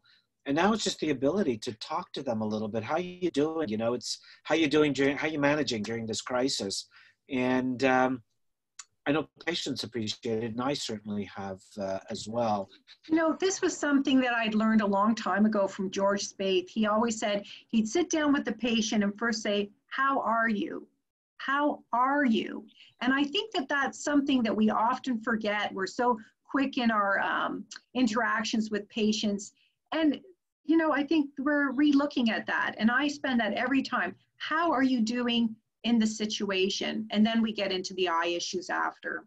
Okay, so quick question before we move on. How long will this last? Well, you know, I think you've just heard from the previous talks. It's frightening, that figure that 40% of the community has the virus and doesn't have symptoms. So until we have a vaccine, we're going to have to be operating much differently. And what the predictions have been, 12 to 18 months. Agree. Okay, thank you so much, Yvonne. I hope everyone will be able to stick around after to just answer any questions. It gives me great pleasure to introduce Dr. Wai-Ching Lam. Professor Lam is the clinical professor at the University of Hong Kong. He is ophthalmologist in chief of the Queen Mary Hospital in Hong Kong West Cluster and the Hong Kong University Shenzhen Hospital in Shenzhen, China. Most importantly, he's a dear friend and past associate. And we've asked Dr. Lam to speak to us today about what does opening up look like in Hong Kong. You've gone through it before we have, and please educate us with where you are now and what precautions you're taking and what we can learn from your experience. Well, thank you, Alan, and it's always a pleasure to join the Toronto group, and thank you for the invitations. Next slide, please. I'm aware of time, so I'm going to try to take it through quickly.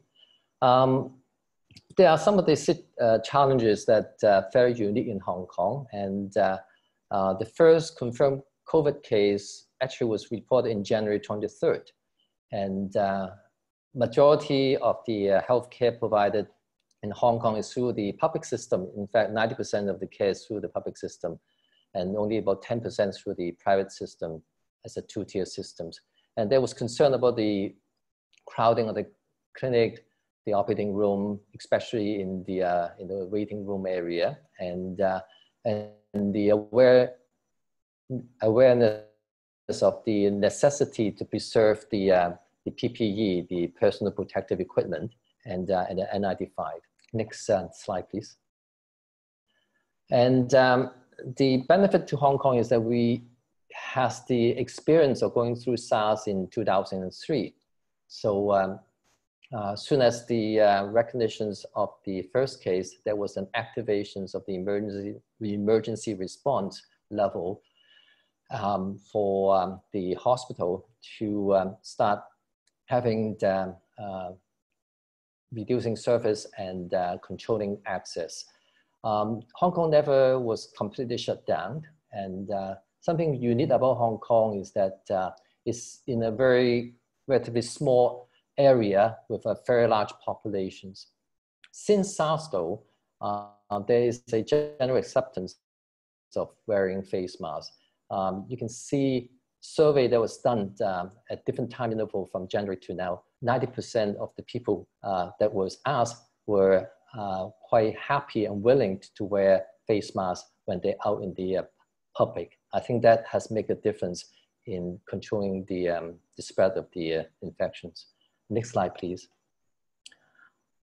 And I think Dr. Sakawi has mentioned some of the issue about SARS and the questions about, SARS, the coronavirus.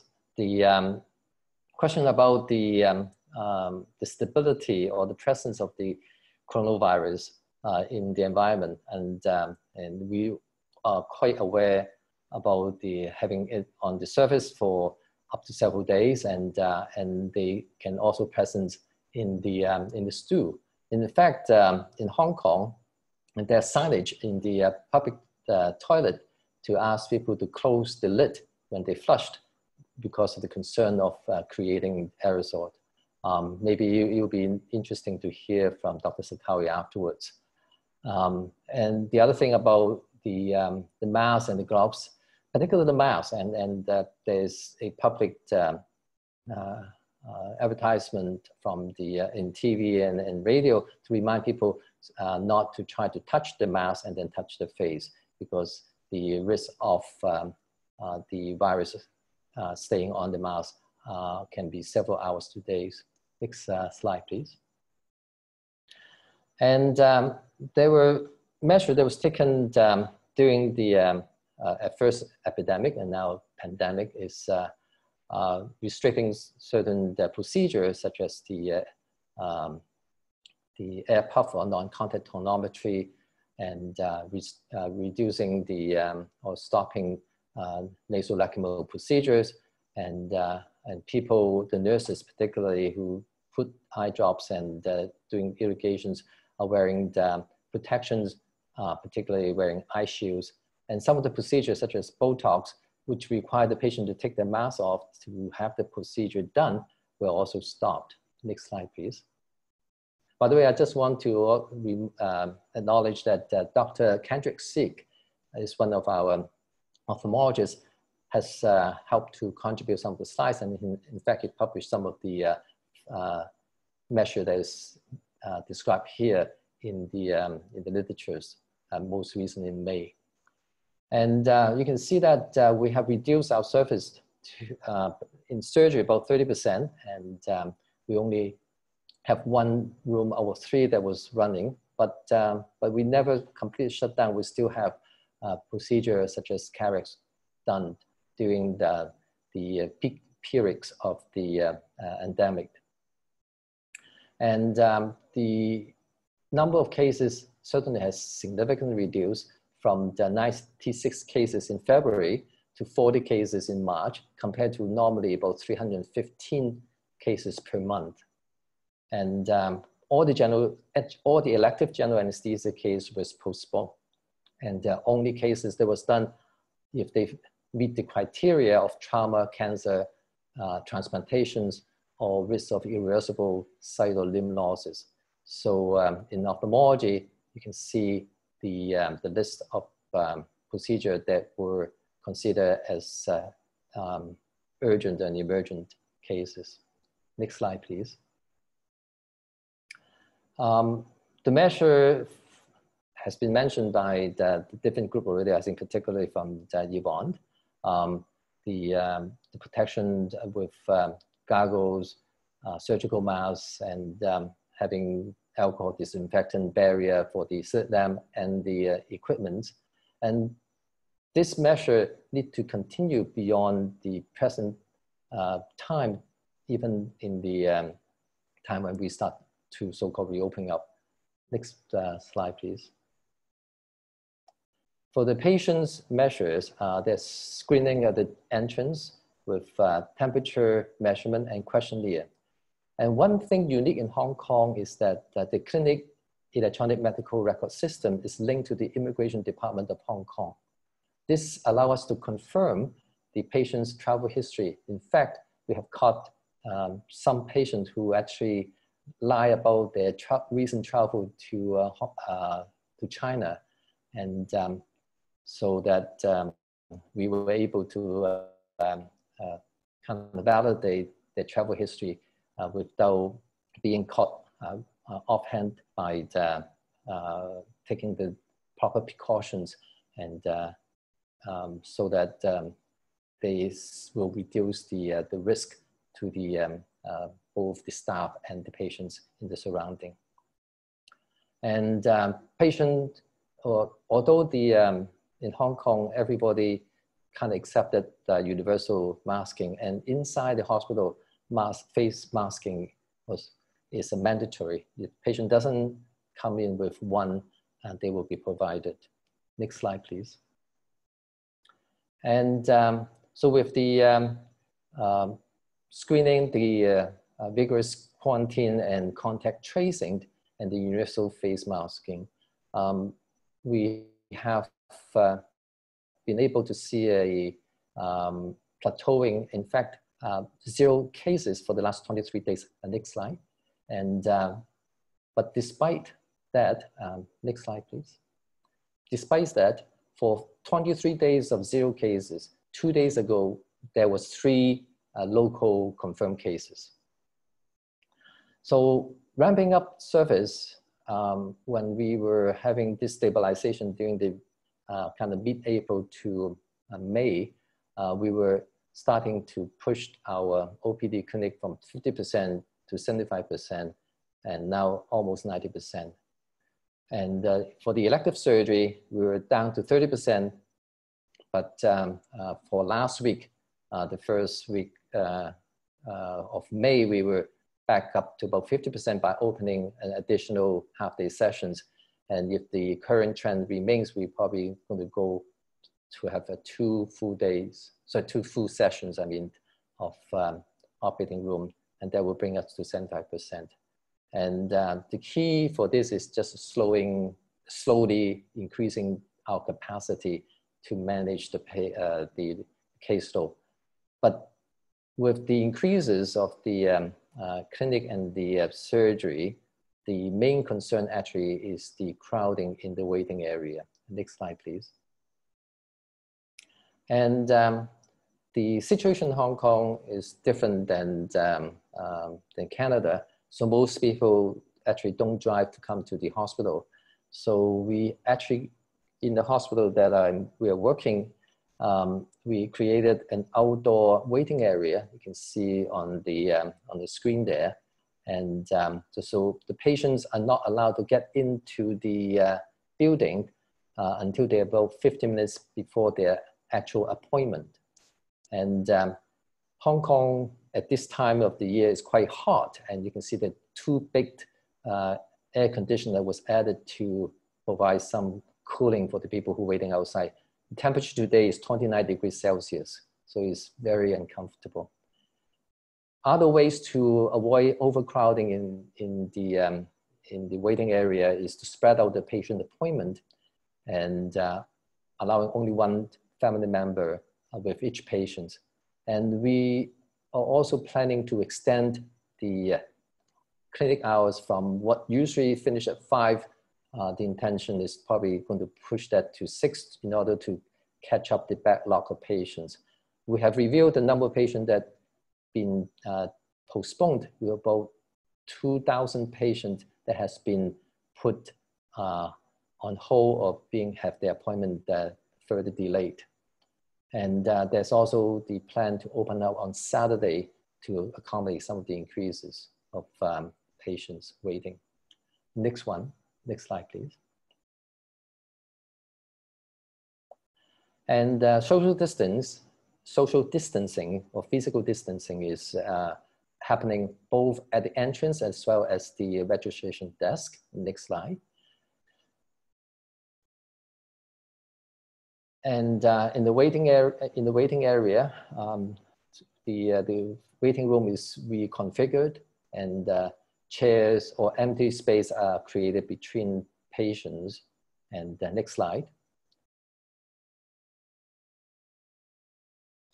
And for surgery-wise, so the days before the surgery, they usually a phone call by the clerks or the nurses to check their history, making sure they don't have fevers, and they have no recent travel history to China or other potentially endemic places. And that was checked again on the day of the surgery on arrival to the daycare center, the day surgery center.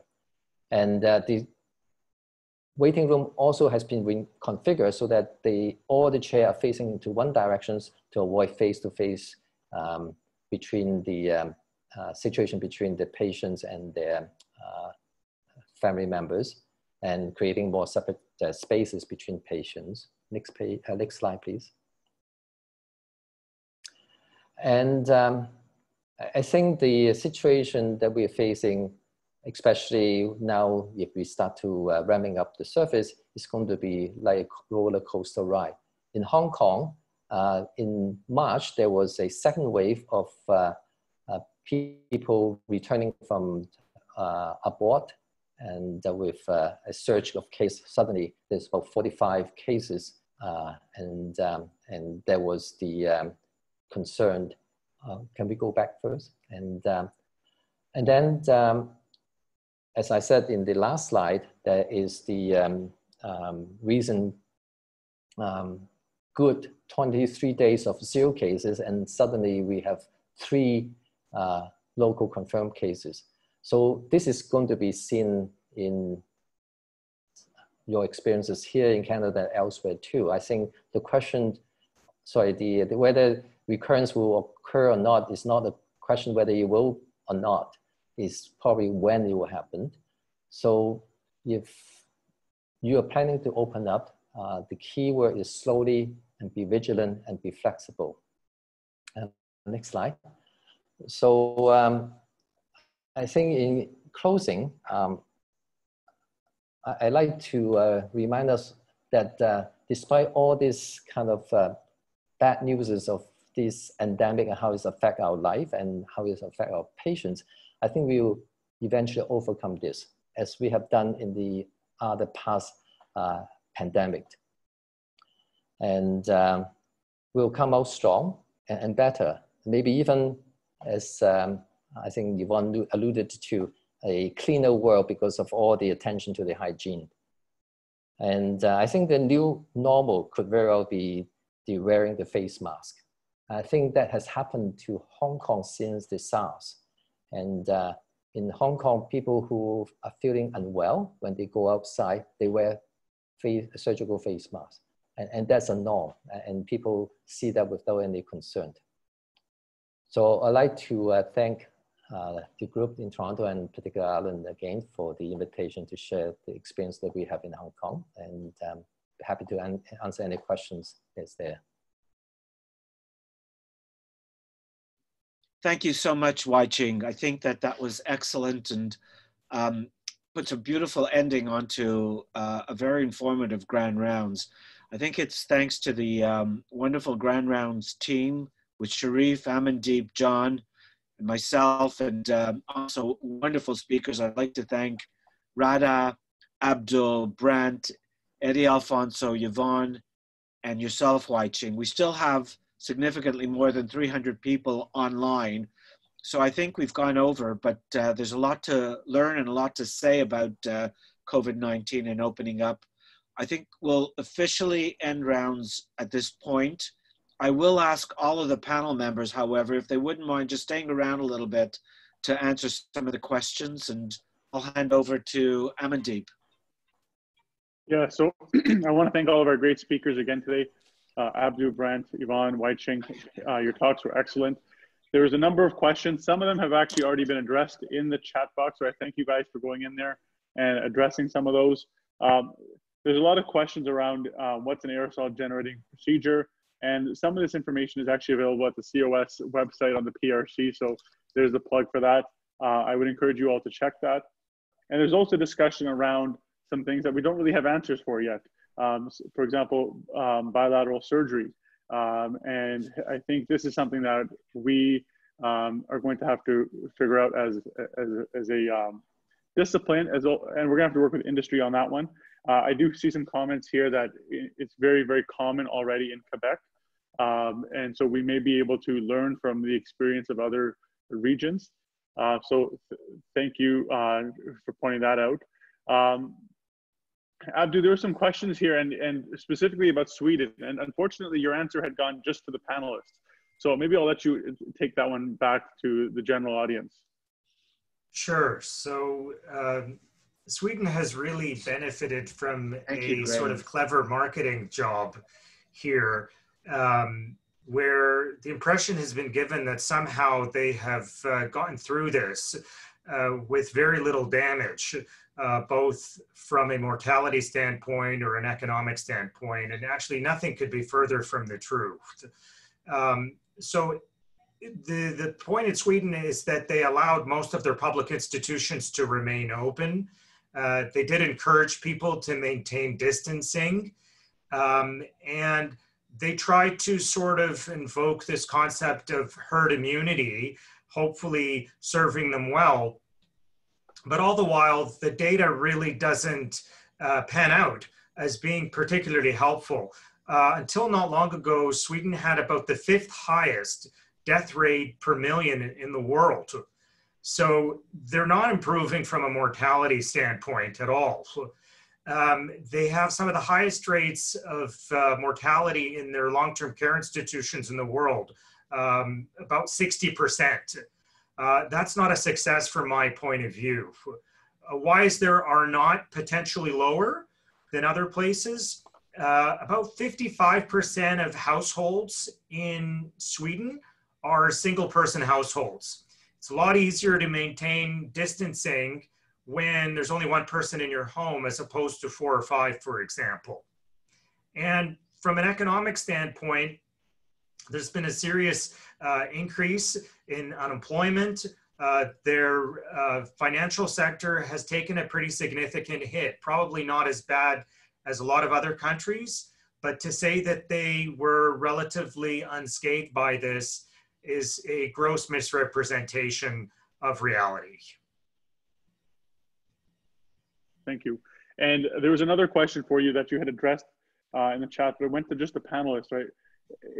People are asking about why some people are asymptomatic and others are dying from COVID. So you touched on this, but maybe you can answer that for the whole audience. Yeah, so this is a multifactorial thing. You know, there's certainly several strains of SARS-CoV-2. There were 2 that are identified very early on in the pandemic, and there's thought that there's at least 5 and potentially more. So the actual genotypic and phenotypic characteristics are going to differ depending on your particular exposure. The amount of exposure is obviously going to be important. So if you're across a work colleague and you happen to, you know, get infected because of a 5-minute conversation, that's going to be different than if you were doing a high-risk medical procedure, obviously, and you weren't properly using your PPE. Similarly, the individual immune status is going to have a lot to say about this too. It seems that people who do the worst with this are those that are either on the extreme of immune compromised or in terms of having an autoimmune diathesis. So a lot of the damage that's being inflicted by COVID-19 is a reflection of some of the inflammatory cascades that are happening and the degree of immune dysregulation that's occurring. And that's obviously going to vary significantly based on the host that is infected by this.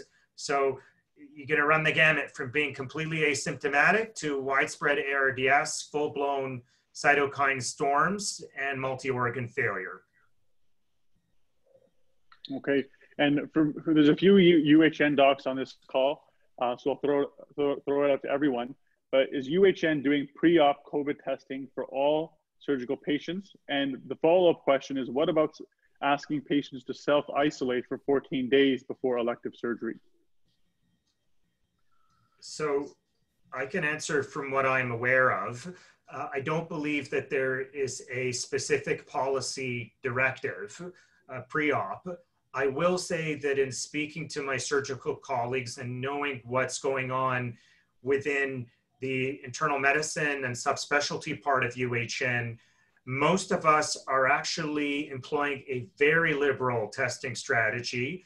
There are some, including myself, who test every single hospitalized patient.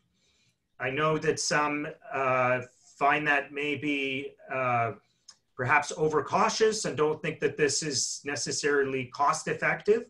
I would argue that at least 15 to 20% of the patients that a lot of us have identified in the last month have been done on patients who exhibit absolutely no symptoms, who've had no travel history, who've had no particular exposure history.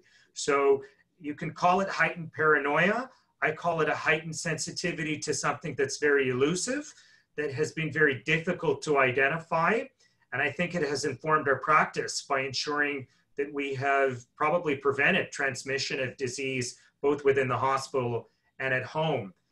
In terms of self-isolating patients, obviously this is something that we place a burden of trust on the individual patient on. And we have to assume that if they're going home, they're going to take the precautions that are necessary, but obviously you can't follow that up beyond the advice that you give and trying to ensure that public health is also contacted. So, I operate at Toronto Western, and the rule right now is if you're going to do an elective surgery, and we're not doing real elective surgery yet, patients have to be tested before surgery. So they get tested about 48 hours before, and then they're told to self-isolate at home until they come in for surgery. I had an emergency surgery I had to do. They could not wait. So the patient was tested just before they went into the operating room. We did the surgery in the COVID operating room with all the precautions. It's actually, they're very good at our hospital. We have people there that help us with donning and doffing. And you think it's so easy to take the stuff on and off. It's not if you're not used to it. And it's all kind of a scary environment that you're working in. But as I said, the patient was totally isolated, was tested before the surgery, and then had the surgery so that we would know afterwards if there was an issue. Yeah. There's a great comment here from Steve Kraft, who said that he's got a friend who's a Swedish physician, who says that the reality on the ground in Sweden may not be as bad in terms, or may not be so different from ours. Many restaurants did not stay open. Many businesses did close. So they did practice some physical distancing. And I think that may be reflective of sometimes the sensationalist headlines. I know we've seen some from the Toronto Western regarding the Toronto Western this week. So maybe we'll give them the benefit of the doubt there. But the mortality rate is not up for debate. The mortality outcomes are not exemplary by any metric imaginable. So that I take issue with, but I'm glad to hear somebody who has an in-person perspective. That's valuable to hear. Right. And there's a lot of questions about what's practical for, let's say, community physicians, solo practice physicians in terms of PPE, and what they should be doing in terms of gowns and gloves and eye protection. Does anybody want to tackle that? What would be the standard? And are you changing in between each patient? That's come up as well. Okay, I can try a little bit about that. It's difficult when you use the word what's practical. So we have to do what's going to be safe for us, our staff, our patients. And you also have to think of the legal consequences too.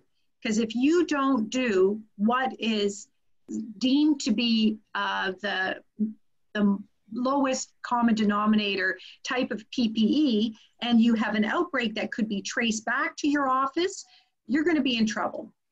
So I think that to talk about community or hospital base, I don't think that there's going to be much of a difference there.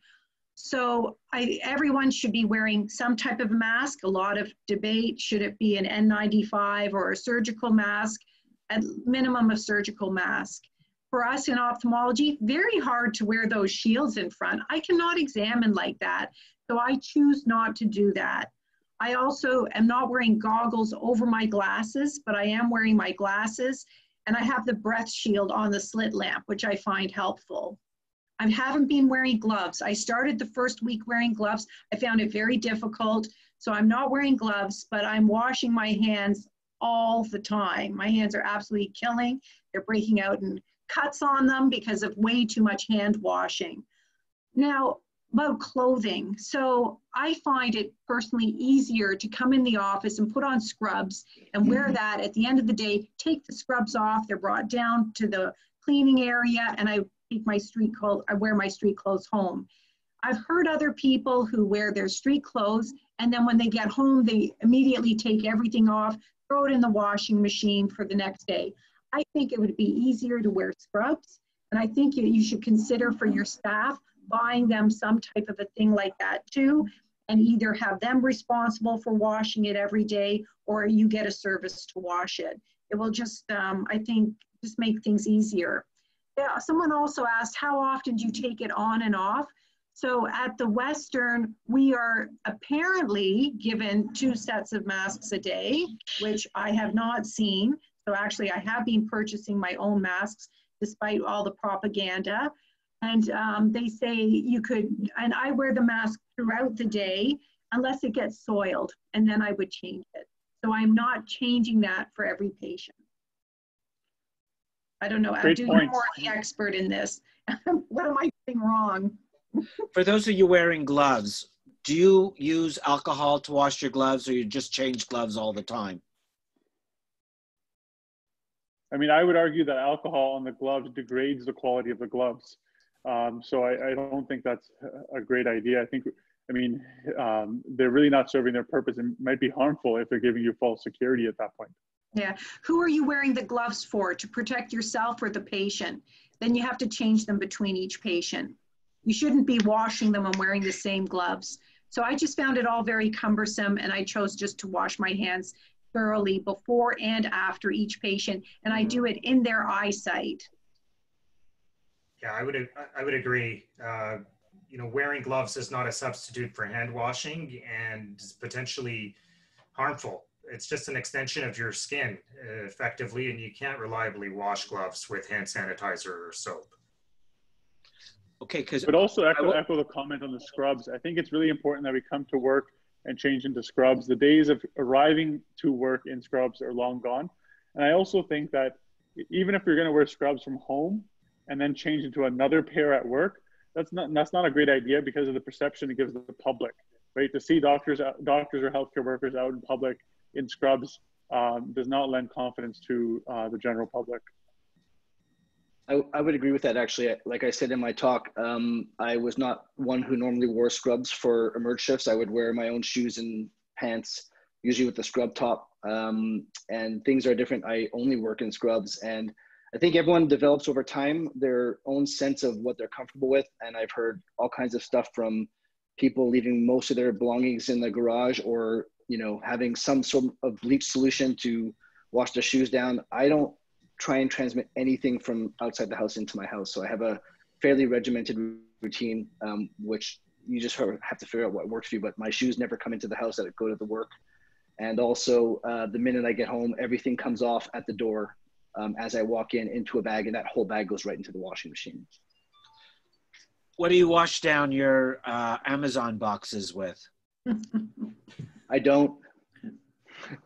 There's no need to wash down your Amazon boxes. There's really little need to really wipe down any packaging. It's unlikely going to aerosolize from there. So unless you're sniffing or licking your packaging, you're probably pretty safe. You should just be washing your hands. But what about touching a fomite? And you should be washing your hands and not touching your face. That's a given. Exactly it. But the average person touches their face 24 times an hour. And I think that was your figure. I saw you on CTV. I'm not sure, but I think so. And, sometimes it's unconscious. So I know people who don't touch their Amazon or their grocery or their whatever they get in a box. They leave it in the outside or wherever they can for at least a day, and then they take it in. Any... At the end of the day, you have to do what works for you from the point of preserving your sanity and making sure you're not crippled by fear. I don't know if Ike is still in the audience here, but him and I joke about this because I think he's one of the more obsessive ones when it comes to wiping things down. You're right that we might do a lot of these things unconsciously, but one of the good things about this pandemic is trying to make yourself more conscious about hand hygiene, becoming more conscious of not touching your mucous membranes and improving upon that. So the idea is during that few minutes where you're unpackaging whatever it is, you should be especially aware of where your hands are. You should dispose of that packaging immediately and then wash your hands immediately and just make it a routine. And once you do that, it'll become second nature and instinctive. Good advice. I just wanted to bring up one thing that I saw in the questions. Sheldon Golhar asked, what do I do if someone calls me and says, a patient I saw 2 days ago screened positive? And I think that's something that we haven't discussed and something it's very important. Again, I mentioned you have to think of all your office policies and procedures. And EPSO had a medical legal thing last night. Unfortunately, I wasn't able to attend it, but I was talking to someone else who did, and they were really pushing having good office policies and procedures. And you need one for contact tracing. So you have to be able to know if you had a patient there 2 days ago, you and your staff should probably all get tested. Hopefully you can get tested quickly so you can get back to work and then be able to trace everyone who had been through your office at that time. Now we're fortunate at the Western that we can get tested and know within 24 hours. What would you say if you weren't in that situation and you were tested and you had no symptoms? Would it be okay still to work, or should you self-isolate for 2 weeks before you went back? Yeah, that's a difficult question. And I think you have to really examine it in the context of the actual exposure itself. How close were you to the patient? Was there a lot of talking? How long was the visit with the patient? And if you can't get your result in a timely fashion, unfortunately, the default is going to have to be that you self-isolate, and hopefully not for entire 2 weeks. Now, even though at the Western we're kind of spoiled in terms of the turnaround time being 12 to 24 hours, if you're a healthcare worker, you can ensure that that is mentioned when the test is done. And wherever the test is being done, it is supposed to receive prioritization. So you should not be waiting for a test result to come back later than 2 or 3 days at the most, if you're a healthcare worker, regardless of where you are. Yeah, no, I had a secretary who felt she had COVID. So she went to get tested, took her over a week. She still hadn't heard. So I told her, go to UHN, 24 hours. We knew she was okay. Holiday's over. But Yvonne, aren't we saying that when we wear our PPEs and we take all these precautions, we are protecting our patients and ourselves? I mean, Brant said it earlier on. He treats every patient like they have COVID. So, I mean, if we're taking all these precautions, I mean, do we really have to self-isolate? I know Anthony Fauci did, but he wasn't wearing face masks when he was talking, and there was opportunity for spread. Whenever we are with a patient, which is the question Sheldon was asking, we are wearing either gloves or washing our hands in your case. You know, I usually wear a hat, I usually wear scrubs, and I wear goggles. So the protection is not just for me, it's for my patients. Yeah. So do we really need to isolate? We are doing all that. My understanding of the UHN rules were that as physicians and also all healthcare workers, they expected us to come back to work if we didn't have symptoms, get tested and work, because there was concern of a shortage of staff, right? The other issue though is not anymore. The other issue though is medical legal, you know, so if you had an exposure and then God forbid you did have it, but you didn't have symptoms and then you spread it, I think you could put yourself at big risk, medical legal risk. Yeah, the idea of being at work, if you're COVID positive, if you're not symptomatic, just doesn't make any sense. Never mind from a medical legal standpoint, from an ethical standpoint, given what we know about transmission, it's a prohibitive risk. So at this point in time, the policy is if you've tested positive, you have to be self-isolated for 14 days, or if you happen to be symptomatic until those symptoms resolve, whichever is longer. A couple questions here from the audience about requiring patients to wear masks. So I guess it's 2 questions. Is number 1, can you have an office policy? I know Wai Ching has said yes. Can you enforce patients to wear masks? And if a patient shows up without a mask, can you charge them for a mask? I'm assuming at cost, maybe with some sort of admin fee, but can you pass on that charge to patients? Yeah, so there's someone from Alberta. She's from Manitoba, Winnipeg, and she is putting out a thing to all her patients. They have to come with a mask. If they don't have a mask, they will be sold one for $2. If they refuse to wear it, they can reschedule their appointment. $2 is cheap. Should see what they're going for on eBay. Yeah. Now, Guillermo, all of you know Guillermo, right? So in his office, what he's done is his wife, I guess, sewed a whole bunch of masks. They have over 100 there, and they give those to the patients. They're cloth masks, though, and then they wash them at the end of the day. So another way. The other problem I have at UHN, and I brought it up already to Jan Newton, is I see many patients coming in with masks with those exhale valves on. They might as well not be wearing a mask. And I think that as they come into the hospital, they should be automatically given a second mask. Hasn't happened yet here. I only brought it up last week, so hopefully soon. At UHN, you're not allowed to wear cloth masks. If you're a patient or a visitor, they will provide you with a surgical mask on entry. Yeah. I'm talking about the masks that have the exhale valve. Oh, yeah. Those are So coming. Those are Abdu, useless. actually, can I ask you that question because it's come up in the chat? So Abdu, are you saying at UHN all patients are wearing surgical masks? Yes, and even visitors. Not surgical, it's a transition mask. And they just told us that today. So I don't know what the heck that mask is good for. Did you see that? So it's not, they are given a mask, but right now it is not a surgical grade mask that they're given. Just want to say in Hong Kong, we do exactly what you just said. If patient come in with those Excel valve, they are not allowed to wear them, and they will switch to a surgical mask. And in Hong Kong, most people do have access to surgical masks.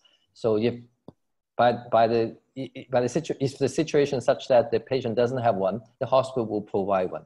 And in fact, the hospital provide 3 surgical masks for all the staffs. One to use coming in, one during lunchtime they switched, and one to go home. And so everybody is mandatory to wear face mask in the hospital, and that was mandatory since day one, since January. So that may have. The problem we also face, though, is the masks that they're giving them right now. It's called some transition mask. I don't know, but a lot of the masks fogging up their glasses. And then you're trying to measure their vision. I found that has been incredibly difficult to do right now. And if someone has another recommendation of how we can start measuring vision better, it's a bit of a problem. I think Elaine Wu had put that on TI as well. So Abdu, many offices are suggesting patients come in wearing a cloth mask. So is that better than nothing if they can't provide them? If they don't have the resources to acquire surgical masks for all patients?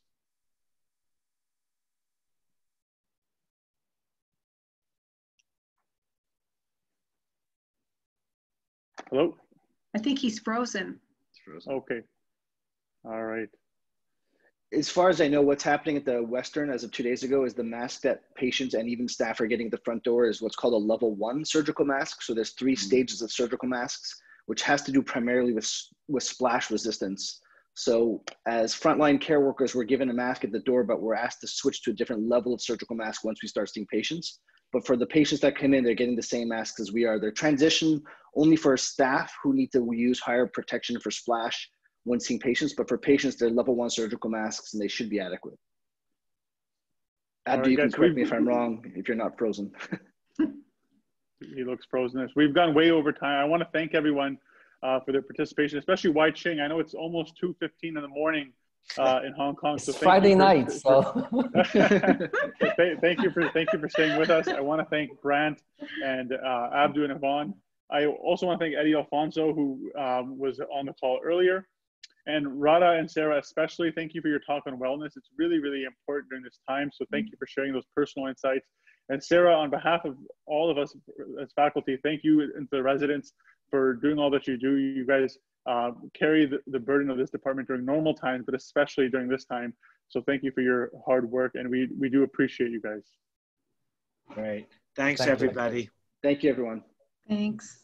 Stay safe. Yes, thank you. Bye. Bye-bye.